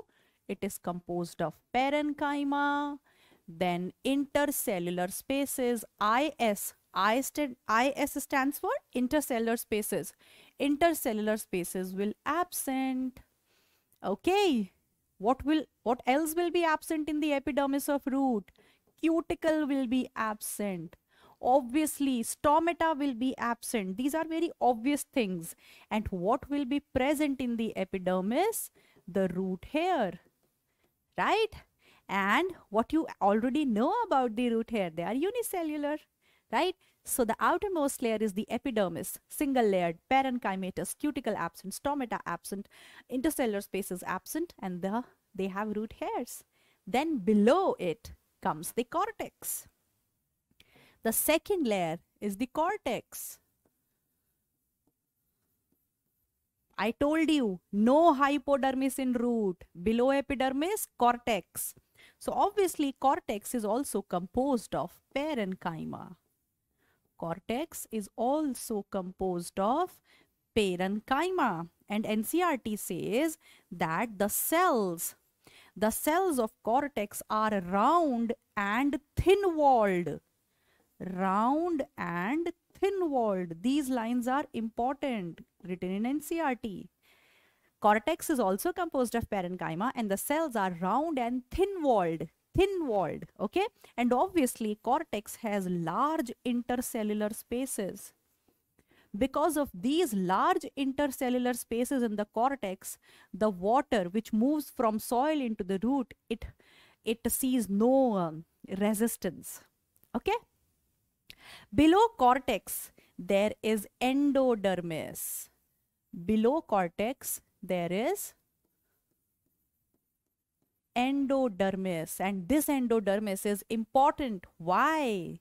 I have told you this in the transport in plants, that there is a special covering on the epidermis, and this covering is of suberin.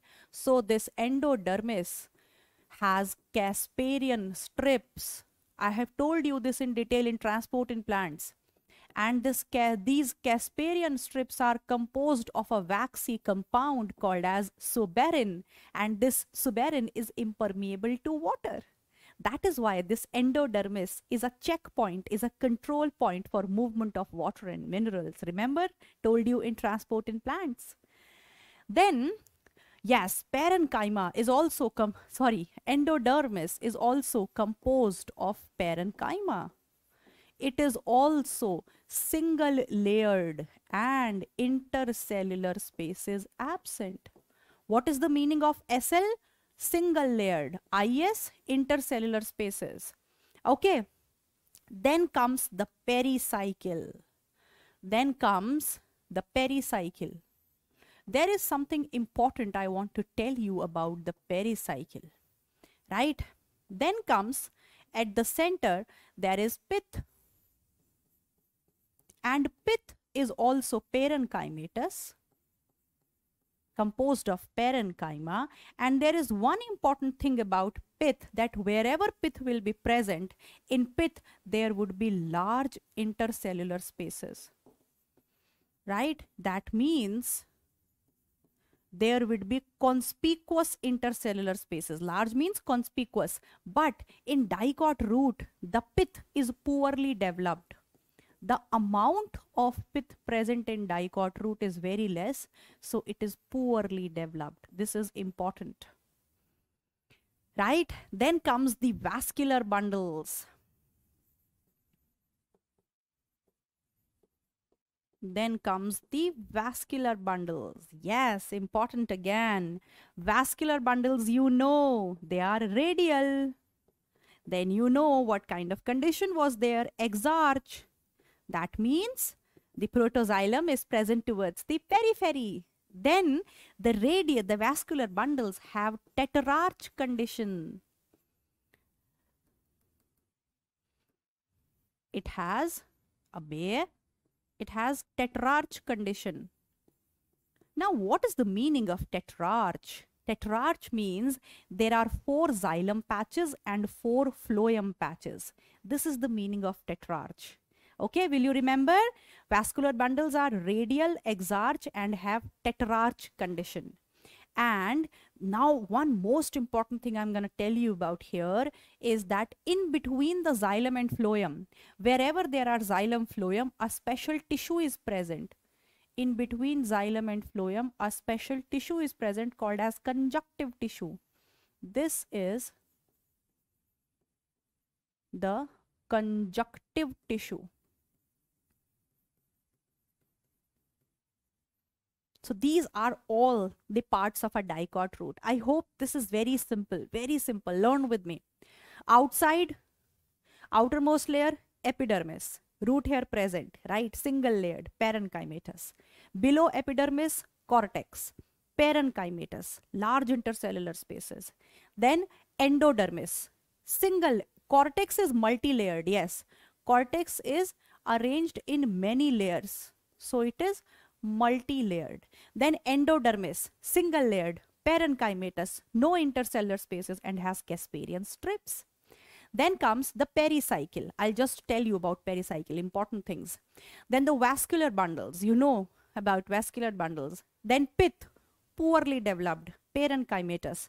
And in between xylem and phloem, a special tissue is present called as conjunctive tissue. So let me tell you something about the pericycle present over here. The pericycle and the conjunctive tissue.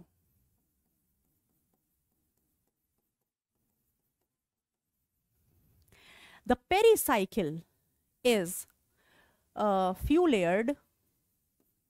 The pericycle in root is few layered. It is parenchymatous.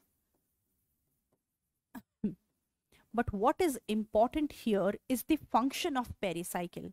What is important in dicot root is the function of pericycle.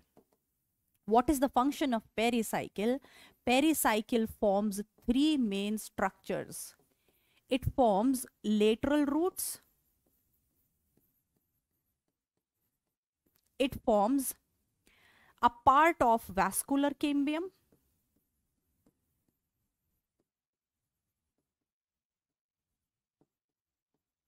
and it forms cork cambium.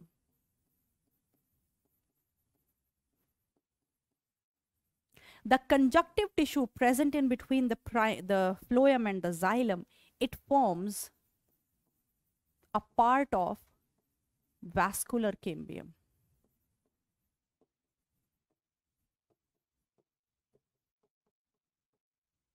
This is important. This is pretty important. The lateral roots, you know, the roots which arises from the main root. The lateral roots, they are endogenous in origin. The lateral roots are endogenous in origin. Root here is exogenous in origin, but the lateral roots are endogenous in origin because they arise from pericycle. This is important. And pericycle helps in the secondary growth in dicot root. Secondary growth is seen in dicot root. And because pericycle is what? Parenchyma. And when the cells of parenchyma will de-differentiate, they will form secondary meristem. And what is secondary meristem? This vascular cambium and cork cambium. So pericycle forms vascular cambium and cork cambium in case of dicot root, which helps in secondary growth. A part of vascular cambium is formed by pericycle and a part of vascular cambium is formed by conjunctive tissue.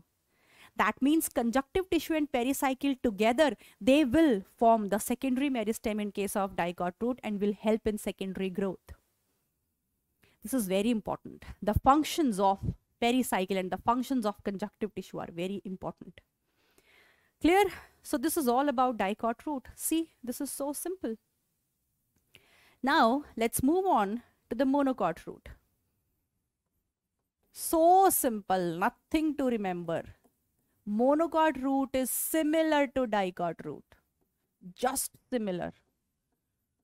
Similar to dicot root. What is absent? What is different?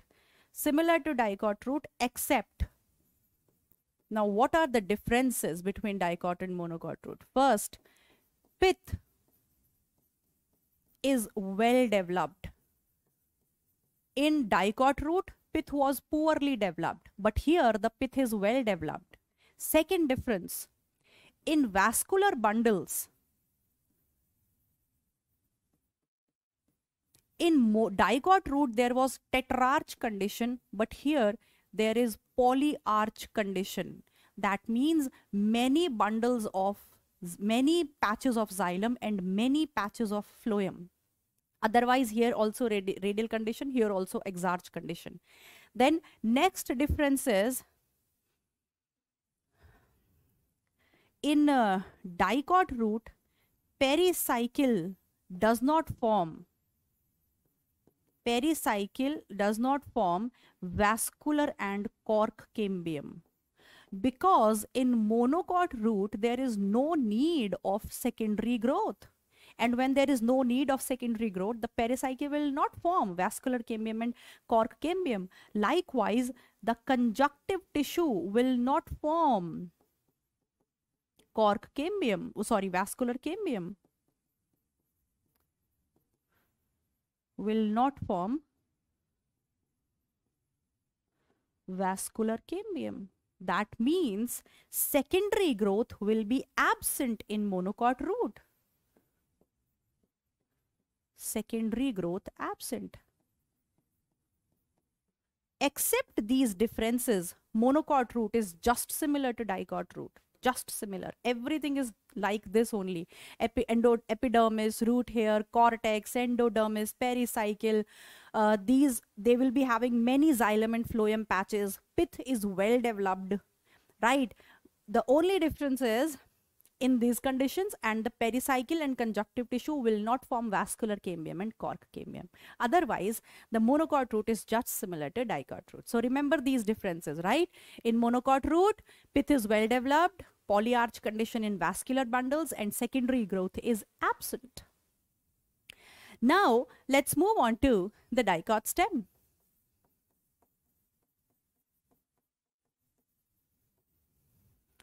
Again, let's take the circle. Ta-da! Yeah. So, again, The outermost layer will be epidermis. In stem also, the outermost layer will be epidermis. Again, same things, single layered, parenchymatous, intercellular spaces absent, the same things. And obviously it will be having trichomes, the stem hairs, right? And in the generally stomata are absent in the epidermis of stem, but in the case of some herbaceous stem, stomata may be present. And cuticle, yes, cuticle is present, but cuticle is present only in case of the herbaceous stem.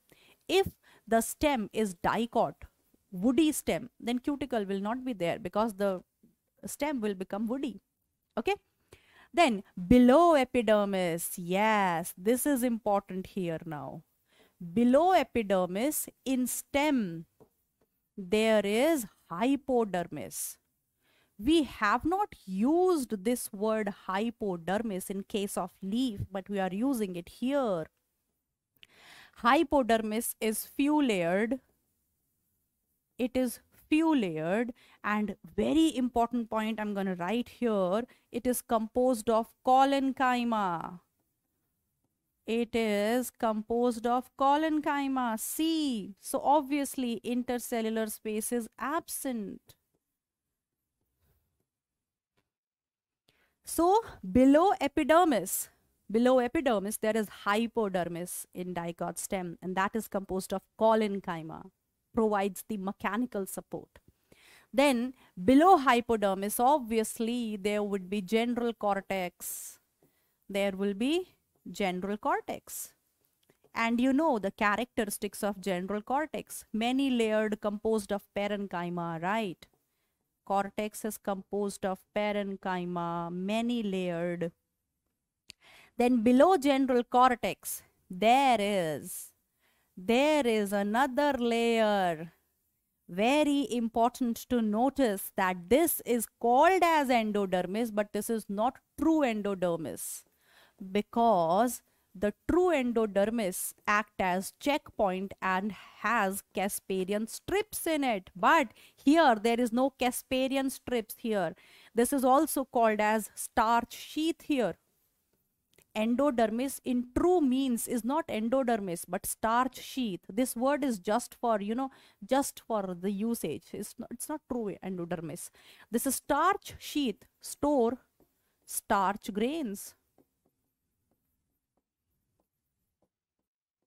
It stores store starch grains. Parenchymatous again. This is again, everything is parenchyma. Everything is parenchyma, right? Then below epidermis, endodermis, there is pericycle. But pericycle is not continuous here. It's not a regular layer. It is irregular, discontinuous, and present in semilunar patches. It is present in semilunar patches. So the pericycle here, it's very important. Pericycle is wavy, irregular. It's not continuous, it is wavy, and these are the lines of NCERT. It is present in semilunar patches as if they are half moon. And another important point I'm going to mention here, that it is composed of sclerenchyma.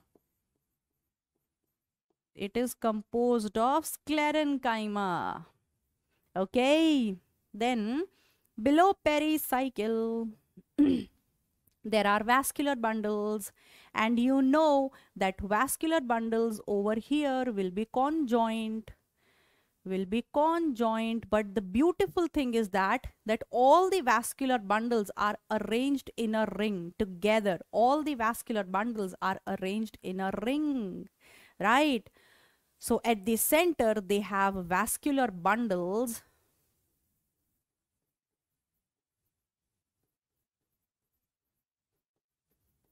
and these vascular bundles are arranged in rings, and at the center there is pith.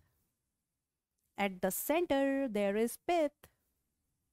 Let me draw better diagram of xylem. and phloem.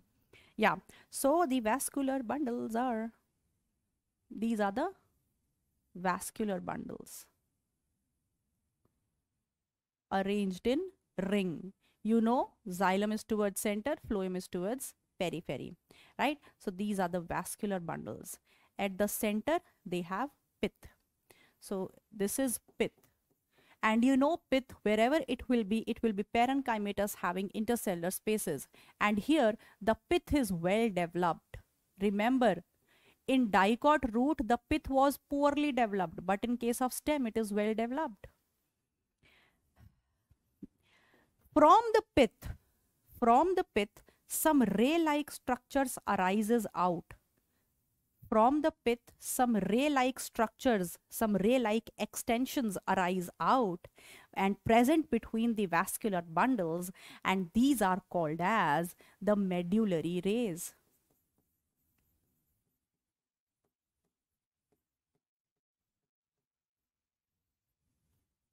Right. So this is interesting. This is dicot stem. Now let's learn things along with me. Outermost, epidermis, single-layered, parenchymatous, intercellular space is absent, stem hairs are present, that is trichomes, cuticle may or may not be present, stomata may or may not be present. Then below epidermis, hypodermis. Hypodermis, few layered, collenchyma, mechanical support. Then cortex. Wherever cortex will be, it will be parenchymatous with large intercellular spaces. Then comes the endodermis. Not true endodermis. Starch sheath, stores starch grain. Then comes the vascular bundle, the pericycle. What is important regarding pericycle here? That it is not a continuous layer, it is wavy and present in semi-lunar patches. And what is important? That it is a dead layer. It is composed of sclerenchyma. At the center, there is pith. Poorly developed was in dicot root, but here it is well developed. And from the pith, ray-like extensions arises, which are called as medullary rays. And the vascular bundles are conjoint, collateral, right? So if I have to write the nature of vascular bundles,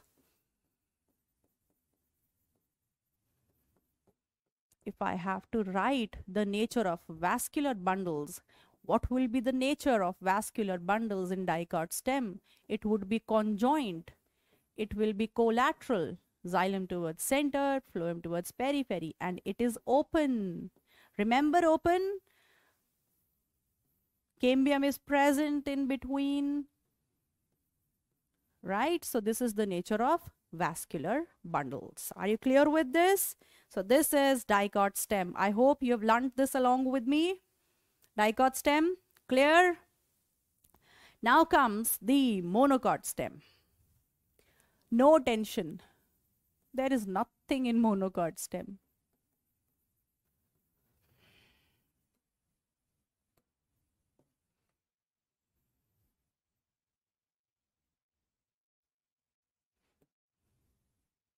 Outermost again, epidermis, parenchymatous, single layered, intercellular space is absent, similar nature, right? Then below epidermis, there is hypodermis.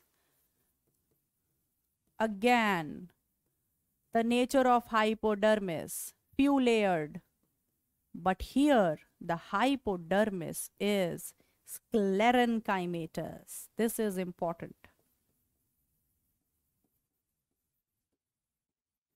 In dicot stem, the hypodermis was composed of collenchyma, but here it is composed of sclerenchyma. And below it, nothing. The ground tissue is not further differentiated in monocot stem. It is just epidermis, hypodermis. And below it, this is whole, this hole. Below it, this hole is the ground tissue. The ground tissue is further not differentiated. This is just simply the parenchyma. यानी कि there is no further differentiation of ground tissue. No further differentiation. That means it will not be having, we will not use the words cortex, endodermis, pericycle, pith here. everything is absent in monocot stem. So we do not have any tension. It's just epidermis, hypodermis, and the lot of parenchyma in between. And in this parenchyma, the vascular bundles are scattered. The vascular bundles are scattered, right? They are scattered throughout this parenchyma. So what was the important point over here? Here, what is the main identification of a dicot stem? That all the vascular bundles are arranged in a ring. So what is peculiar, what is important about dicot stem? That is ring arrangement of vascular bundles.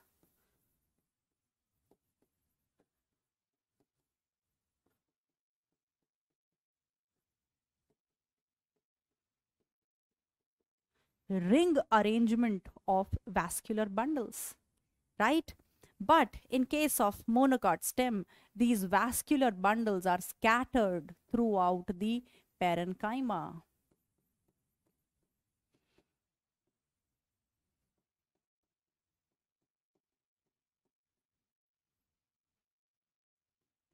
The vascular bundles are scattered. Now, what is important regarding vascular bundles?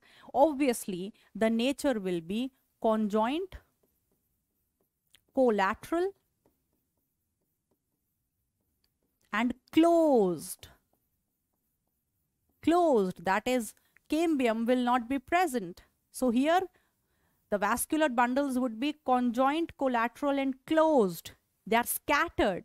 But there is one important thing about vascular bundles over here, which is not, I have not told this up till yet. They are surrounded by a dead layer of cells. Vascular bundles are surrounded by dead sclerenchymatous bundle sheath. The vascular bundle is surrounded by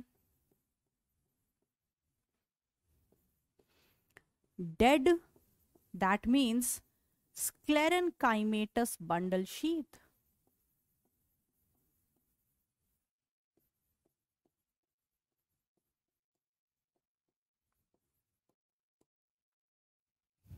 You have not read this until now. This is special about the vascular bundles of monocot stem, that they are surrounded by sclerenchymatous bundle sheath. And what else is important regarding monocot stem? That wherever there are vascular bundles, there are water cavities. This is also important. Water cavities are present in the region of vascular bundles.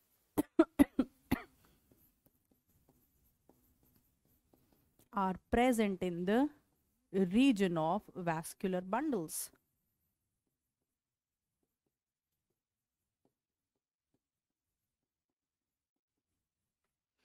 So this is all about monocot stem. Epidermis, hypodermis, hypodermis composed of sclerenchyma. Below hypodermis, there is whole parenchyma, not differentiated. Vascular bundles are scattered through the parenchyma. Vascular bundles are conjoint, collateral, and closed. And the vascular bundles are surrounded by the sclerenchymatous bundle sheath, and wherever there are vascular bundles, there are water cavities. Sorry. So this is all about the monocot stem. So this is so simple. Now let's move on to leaf.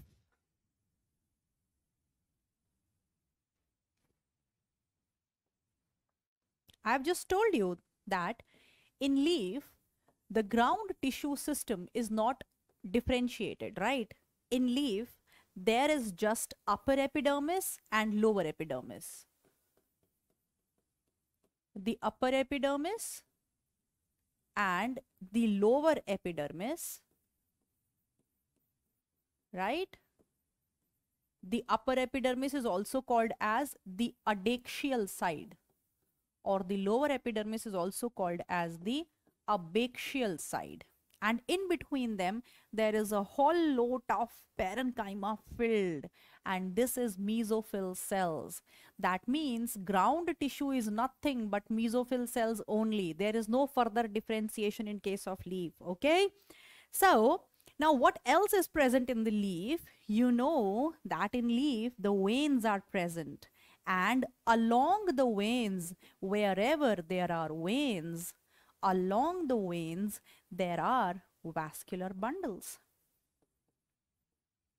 And the thickness of vascular bundles depends upon the vein.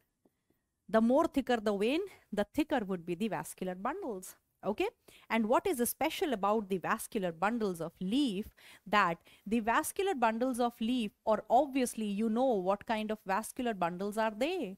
They are conjoint, collateral and closed, right? But what is special is that around the vascular bundle of leaf there is parenchymatous bundle sheath cells. There are parenchymatous bundle sheath cells. So this is whatever I have told you right now is applicable to both monocot and dicot leaf. They have upper lower epidermis, they have veins, along the veins they have vascular bundles, xylem and phloem. Vascular bundles are conjoint, collateral, closed, and around vascular bundles there is parenchymatous bundle sheath. Okay, so these are the common points about the dicot and the monocot leaf. Now let's discuss the differences between the dicot and monocot leaf. The dicot leaf is also called as the dorsiventral leaf. Why it is called as the dorsiventral leaf? Because the dorsal and the ventral side are different from each other. But the monocot leaf is also called as the isobilateral leaf. Why? Iso means same. Both the sides are same, are similar to each other. That is why isobilateral leaf. So what is important here, that in dicot leaf, the stomata are more in lower epidermis. The stomata are more in lower epidermis, and they are either absent or very less in upper epidermis. So remember this, that the stomatal distribution in the dicot leaf is unequal. The upper epidermis have less number of stomata or almost absent. The lower epidermis have more number of stomata. So upper epidermis is different from the lower epidermis. But in case of both the surfaces have equal number of stomata. Both the surfaces have equal number of stomata. So that is why monocot leaf is also called as the isobilateral leaf. Okay, now I have just told you beta that between upper epidermis and lower epidermis there is parenchyma, mesophyll cells. But in case of dicot leaf, these mesophyll cells, in case of this is the dicot leaf, you can see here. So in case of dicot leaf, what you can see here, that the mesophyll cells are further differentiated. The mesophyll cells present towards the upper epidermis, they are called as the palisade mesophyll, and the mesophyll cells present towards the lower epidermis, they are called as the spongy mesophyll. And you can see that the palisade mesophyll, the intercellular spaces are absent and they have elongated cells. But the spongy mesophyll cells, they are round or oval cells and they have large intercellular spaces in between them. But there is no such differentiation in monocot leaf. You can see here that the monocot leaf has no such differentiation of the mesophyll cells. Here there is no spongy or palisade parenchyma. So remember, palisade and spongy parenchyma is a character of dicot leaf and not of monocot leaf. Right? Palisade parenchyma, no intercellular spaces, elongated cells. Spongy, round cells and intercellular spaces present. So these are the differences between the monocot and the dicot leaf, right? Now, another important point regarding the monocot leaf. This point is only regarding the monocot leaf. This point is applicable only to the monocot leaf. And what is that point? See, in grasses are monocots, right? In the upper epidermis only, not in the lower epidermis, only in the upper epidermis, some of the cells, they die, they become empty, colorless and large, and they are called as the bulliform cells. The another name of bulliform cells is called as motor cells.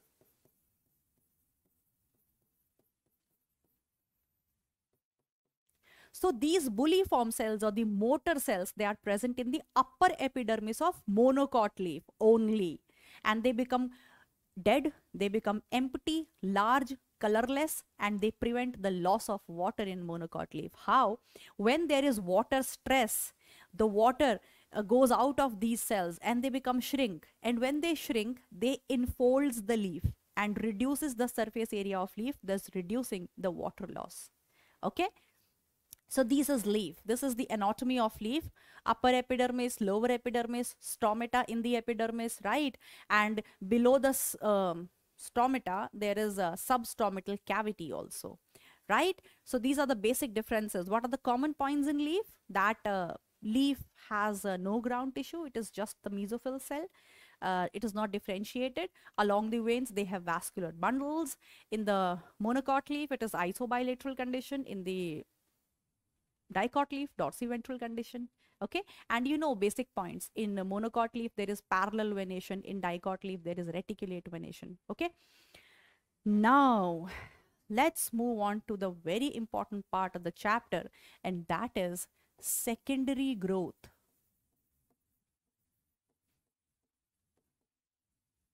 Secondary growth, I have just told you, it is the increase in girth shown by secondary growth is shown by gymnosperms, and in case of angiosperms, it is shown only by dicots, not by monocots. Okay, and secondary growth is present only in leaf and root. Sorry, in root and stem. In leaf, there is never secondary growth. Secondary growth is shown only by the root and the stem.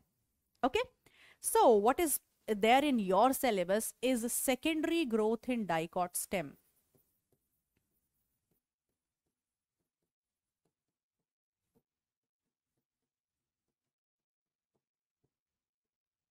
Secondary growth in dicot stem. Okay, so how it happens?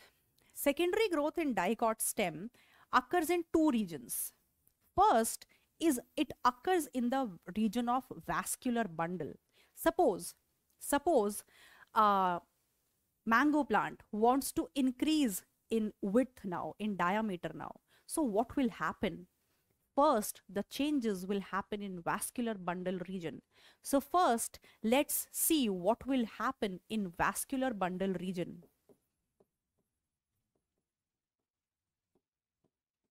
Let's see what will happen in the vascular bundle region. That means in stellar region.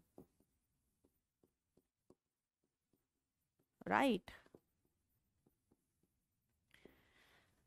Anything below endodermis is a stele. Anything below epidermis is called as stele. That is pericycle, pith, parenchyma, pith and the vascular bundles. They are part of stele. Okay. So what is happening in the vascular bundle region? You know, you remember that the dicot stem has ring arrangement of vascular bundles, right? Ring arrangement of vascular bundles. Xylem, phloem, xylem, phloem, xylem, phloem. And you also know that the vascular bundles are open. That means this is present. And you know that in between the vascular bundles, there are medullary rays present. You know this much? These are the primary medullary rays.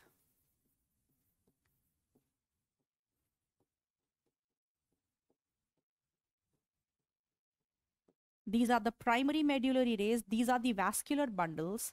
And this is the intravesicular cambium. This is the intravesicular cambium. Now, what is the meaning of intravesicular cambium? Fascicule means bundle, intra means within the bundle. This cambium is present inside the vascular bundle, intravesicular cambium, right? But when the plant, the mango plant wants to grow in girth, then what will happen? See what will happen. These primary medullary rays, this intravesicular cambium is primary in origin. This intravesicular cambium is primary in origin. It was present since the beginning. The cambium which is present inside the vascular bundle is intravesicular cambium, and it was present since beginning. So it is primary in origin. But what will happen now? The primary medullary rays will undergo de-differentiation. See, will undergo, you know what is de-differentiation. What are primary medullary rays? They are parenchyma, right? So parenchyma will de-differentiate. That means the parenchyma will again regain the capacity to divide. And when these primary medullary rays, they will undergo de-differentiation, they will form, what they will form? They will form intervesicular cambium.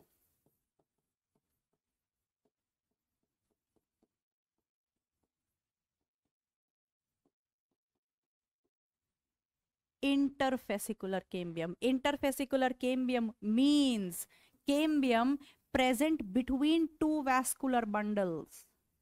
This is intervesicular cambium. It was not present since beginning, but it is formed afterwards by de-differentiation in primary medullary rays. So now this is the whole ring of vascular cambium. This is the whole ring of vascular cambium. So you can say that in Dicot stem, vascular cambium,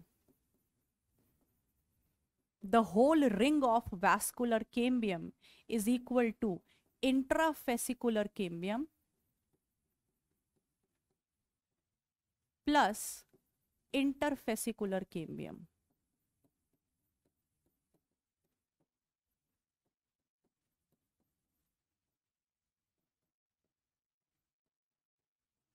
Right? Intravesicular cambium within the vascular bundle. It was always present. This is primary in origin. And the intervesicular cambium, it was formed afterwards. So this is secondary in origin, and this is very important. That means this whole ring of vascular cambium, this whole ring of vascular cambium in case of Dicot stem is partly primary and partly secondary in origin. The part which was present inside the vascular bundle, it was present since beginning, but the part which is present in between the vascular bundles, that is intervesicular cambium, it is formed later on by primary medullary rays. So this is how the vascular cambium is partly primary and partly secondary in origin in case of Dicot stem. So now what has happened? In the region of vascular bundle, a complete ring is completed. In the region of vascular bundle, this vascular cambium is present, right? So what is the function of cambial cells? Cambium is meristematic. What is the function? To form new cells. So this will form new cells towards outside and towards inside. It will form new cells. So vascular cambium will cut off new cells towards center and also towards periphery.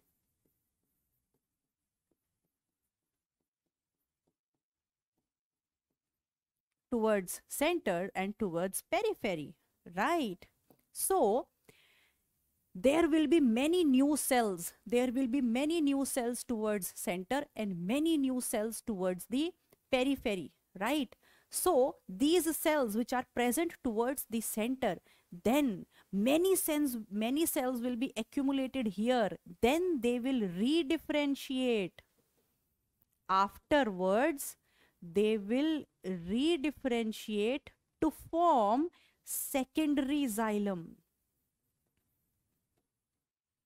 And the cells which are formed outwards, they will undergo redifferentiation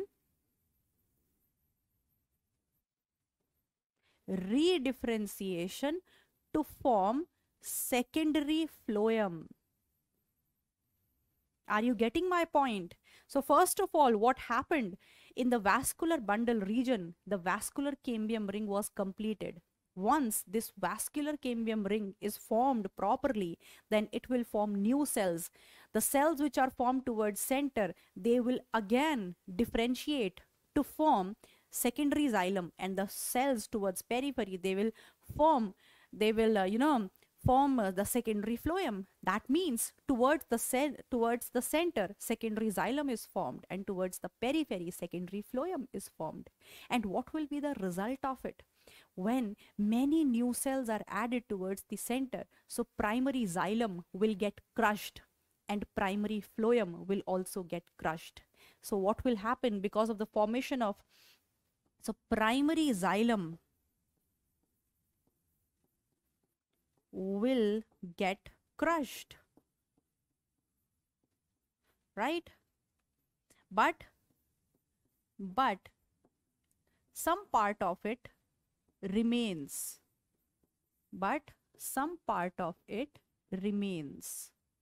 Right? Remnants of primary xylem are always there, and likewise the primary phloem also gets crushed.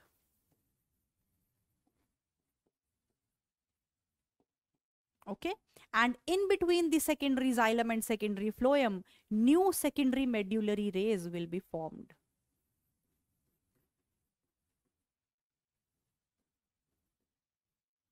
Are you clear with this? So what is happening in the region of vascular bundle when the tree wants to, get fat, wants to increase in girth? What is happening in the vascular bundle region? First of all, the ring of vascular cambium is completed. And how? You know this now. Then this vascular cambium ring will form new cells. The cells which are formed towards center, they will form secondary xylem, and these will form secondary phloem. In between secondary xylem and secondary phloem, secondary medullary rays will be formed. So at the center, this change has happened, and now the cells, they are pressurizing the new cells which are formed. They are pressurizing the epidermis, due to which the epidermis get ruptured. And the plant gets the signal that, oh, our protective layer is getting ruptured, do something about it. So there is change in the cortex region. So what happens in the cortex region? Because of this change in the vascular bundle region, what will happen in the cortex region, that two layers of cortex, cortex is again parenchyma. So two layers of cortex will undergo dedifferentiation. That means they will leave their function and will divide. So they will dedifferentiate to form cork cambium. And cork cambium again is a product of dedifferentiation in the cortical cells. So in the cortical cells, dedifferentiation will occur to form cork cambium, which is the secondary meristem, and also called as phallogen. Right? Cork cambium is completely secondary in origin because it is formed later on. Now this cork cambium again will cut off cell towards center and towards periphery. So this cork cambium cuts off cells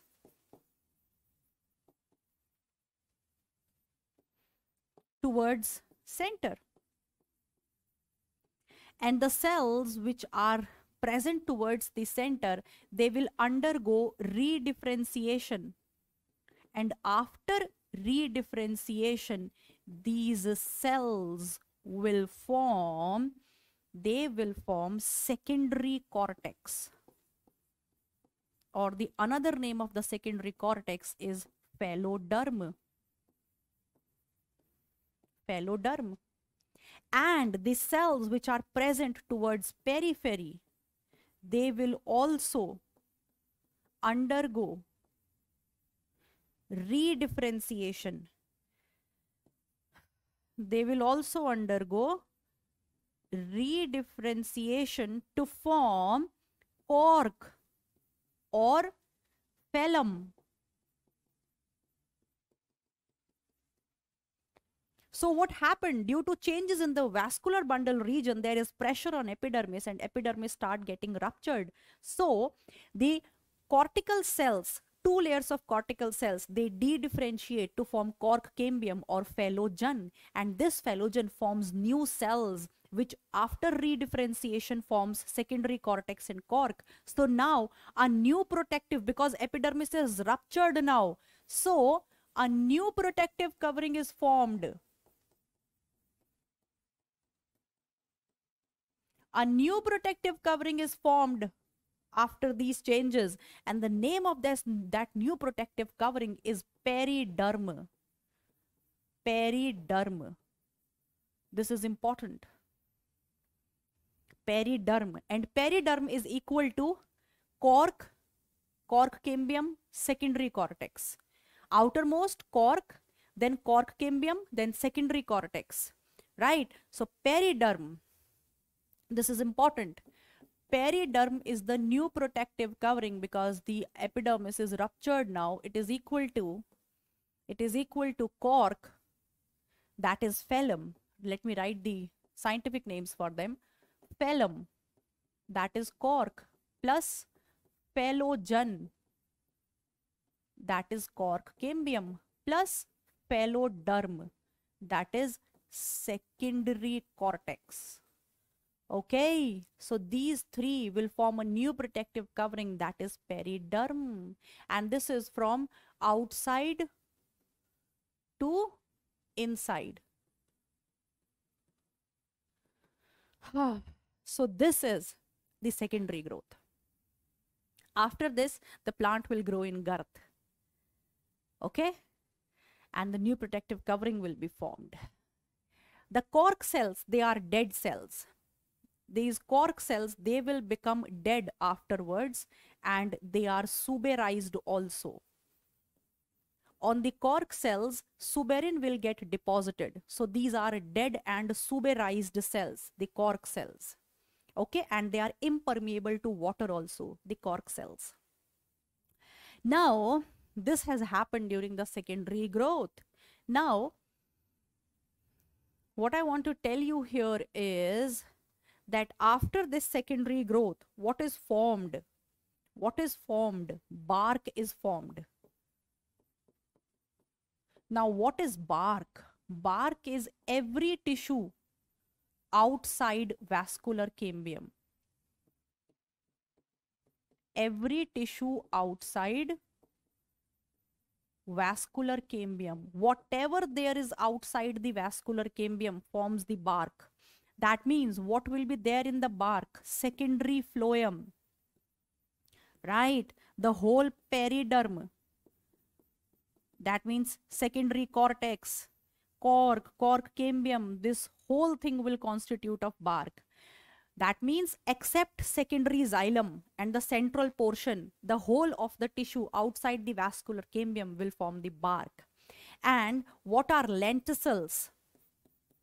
Lenticels are the lens-shaped openings. These are the lens-shaped openings present in the dicot stem. When the epidermis got ruptured, because of that, there are some lens-shaped openings developed in the stem, and these are called lenticels, and lenticels are responsible for gaseous exchange in the dicot woody stem. Okay, so this is the result of the secondary growth. I hope this all is clear to you. This is what's happening in the vascular bundle region, and this is what's happening in the cortex region, and ultimately what is the result of secondary growth. At the central portion, secondary xylem, secondary phloem and secondary medullary rays are formed, and in the cortex region there is new protective covering formed, that is periderm, secondary cortex, cork and secondary cortex, cork cambium and then cork. Okay, so this is secondary growth in case of dicot stem. Now, yes, one more thing. Yeah, one more thing, that the secondary growth in dicot root is just similar to dicot stem.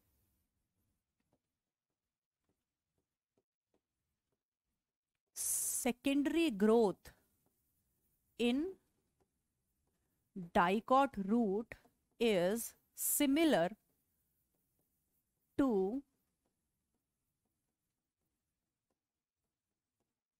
dicot stem. Everything will be same, but there is only one difference. Only one difference. And the difference is that in dicot root, the vascular cambium is completely secondary in origin. Vascular cambium is completely secondary in origin.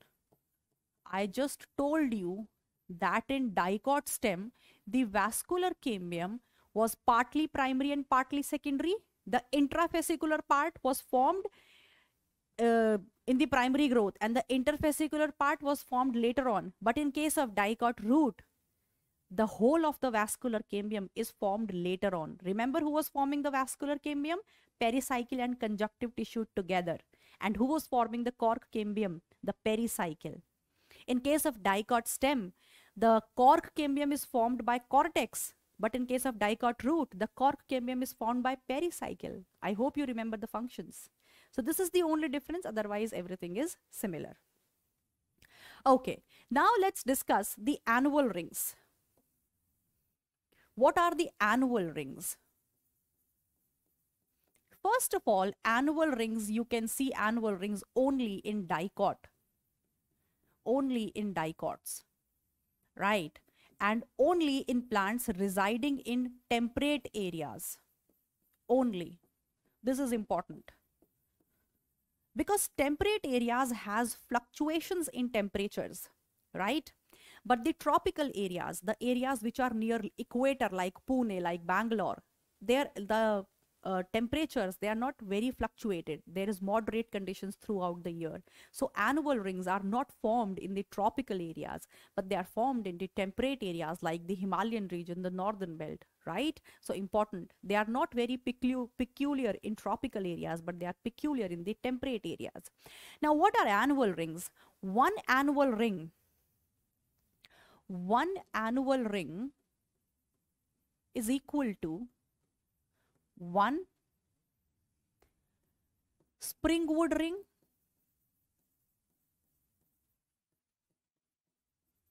and one autumn wood ring.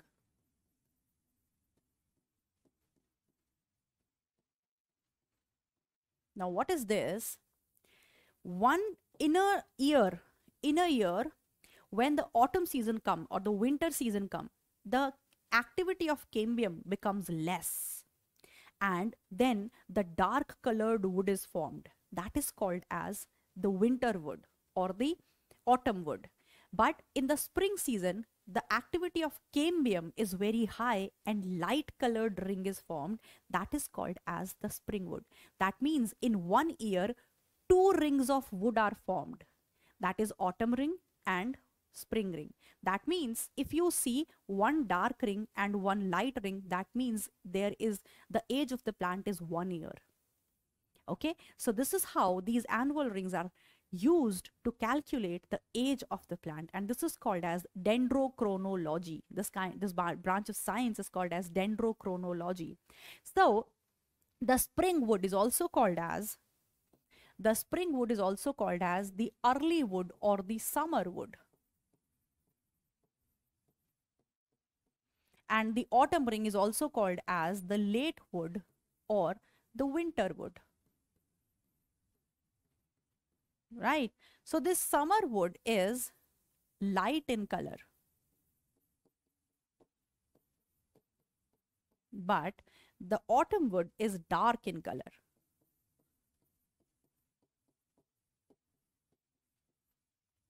The summer wood, the density is less.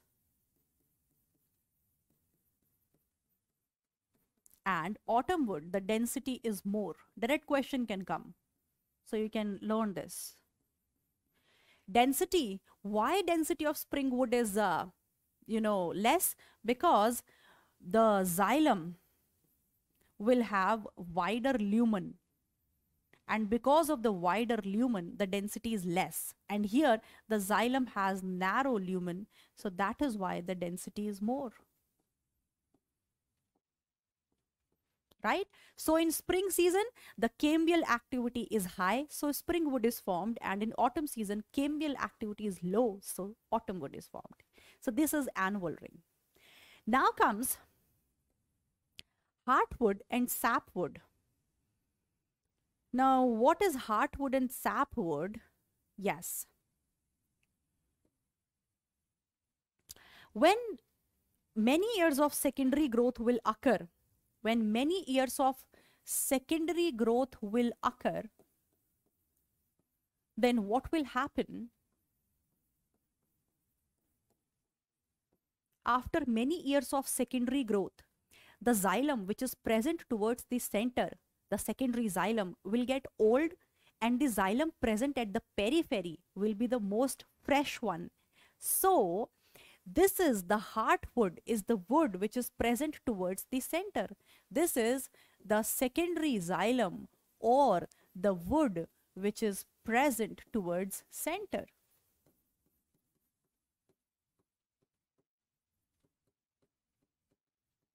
Which is present towards center, but sapwood is a wood which is present towards periphery. That means it is the most freshly formed secondary xylem or wood. Right? Do not confuse in between spring wood, autumn wood, and heartwood and sapwood. These are two different concepts. Okay, students often confuse in between them. So the wood which is present towards the center, after some point of time, it loses, it do not conduct water. So it do not conduct water and minerals, because it is so old that it is now no more conducting water and minerals. Why? Because inside the heartwood there is deposition of organic materials like gum, tannin, resins, etc.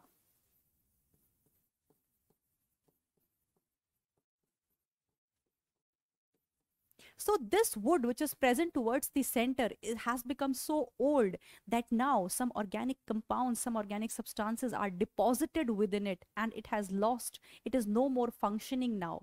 Right? But the freshly formed wood which is present at the periphery, it conducts water and minerals.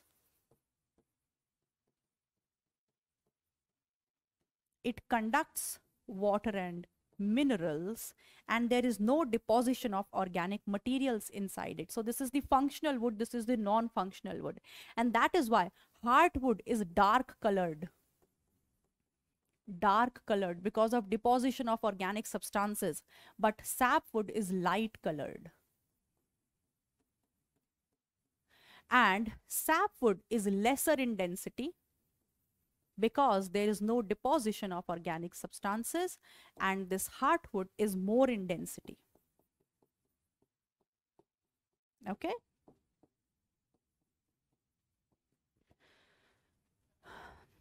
So the functional wood is present at the periphery. The functional secondary xylem is present at the periphery, but at the center, it is not functional, right? But heartwood is very, it's very resistant. Because of the substances of this organic material, it is resistant to microbial actions.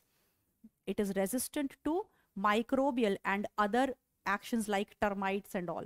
So this is very durable wood. Okay, so this is all about the chapter. I hope we have covered all the parts and nothing is left. Now what you have to do, you have to focus on the lecture, and I have covered everything which is there in the NCERT. So just wherever you are not able to understand the lecture, just pause it, rewind it back and listen as much as you can, and then read your NCERT. Your chapter will be prepared. Thank you.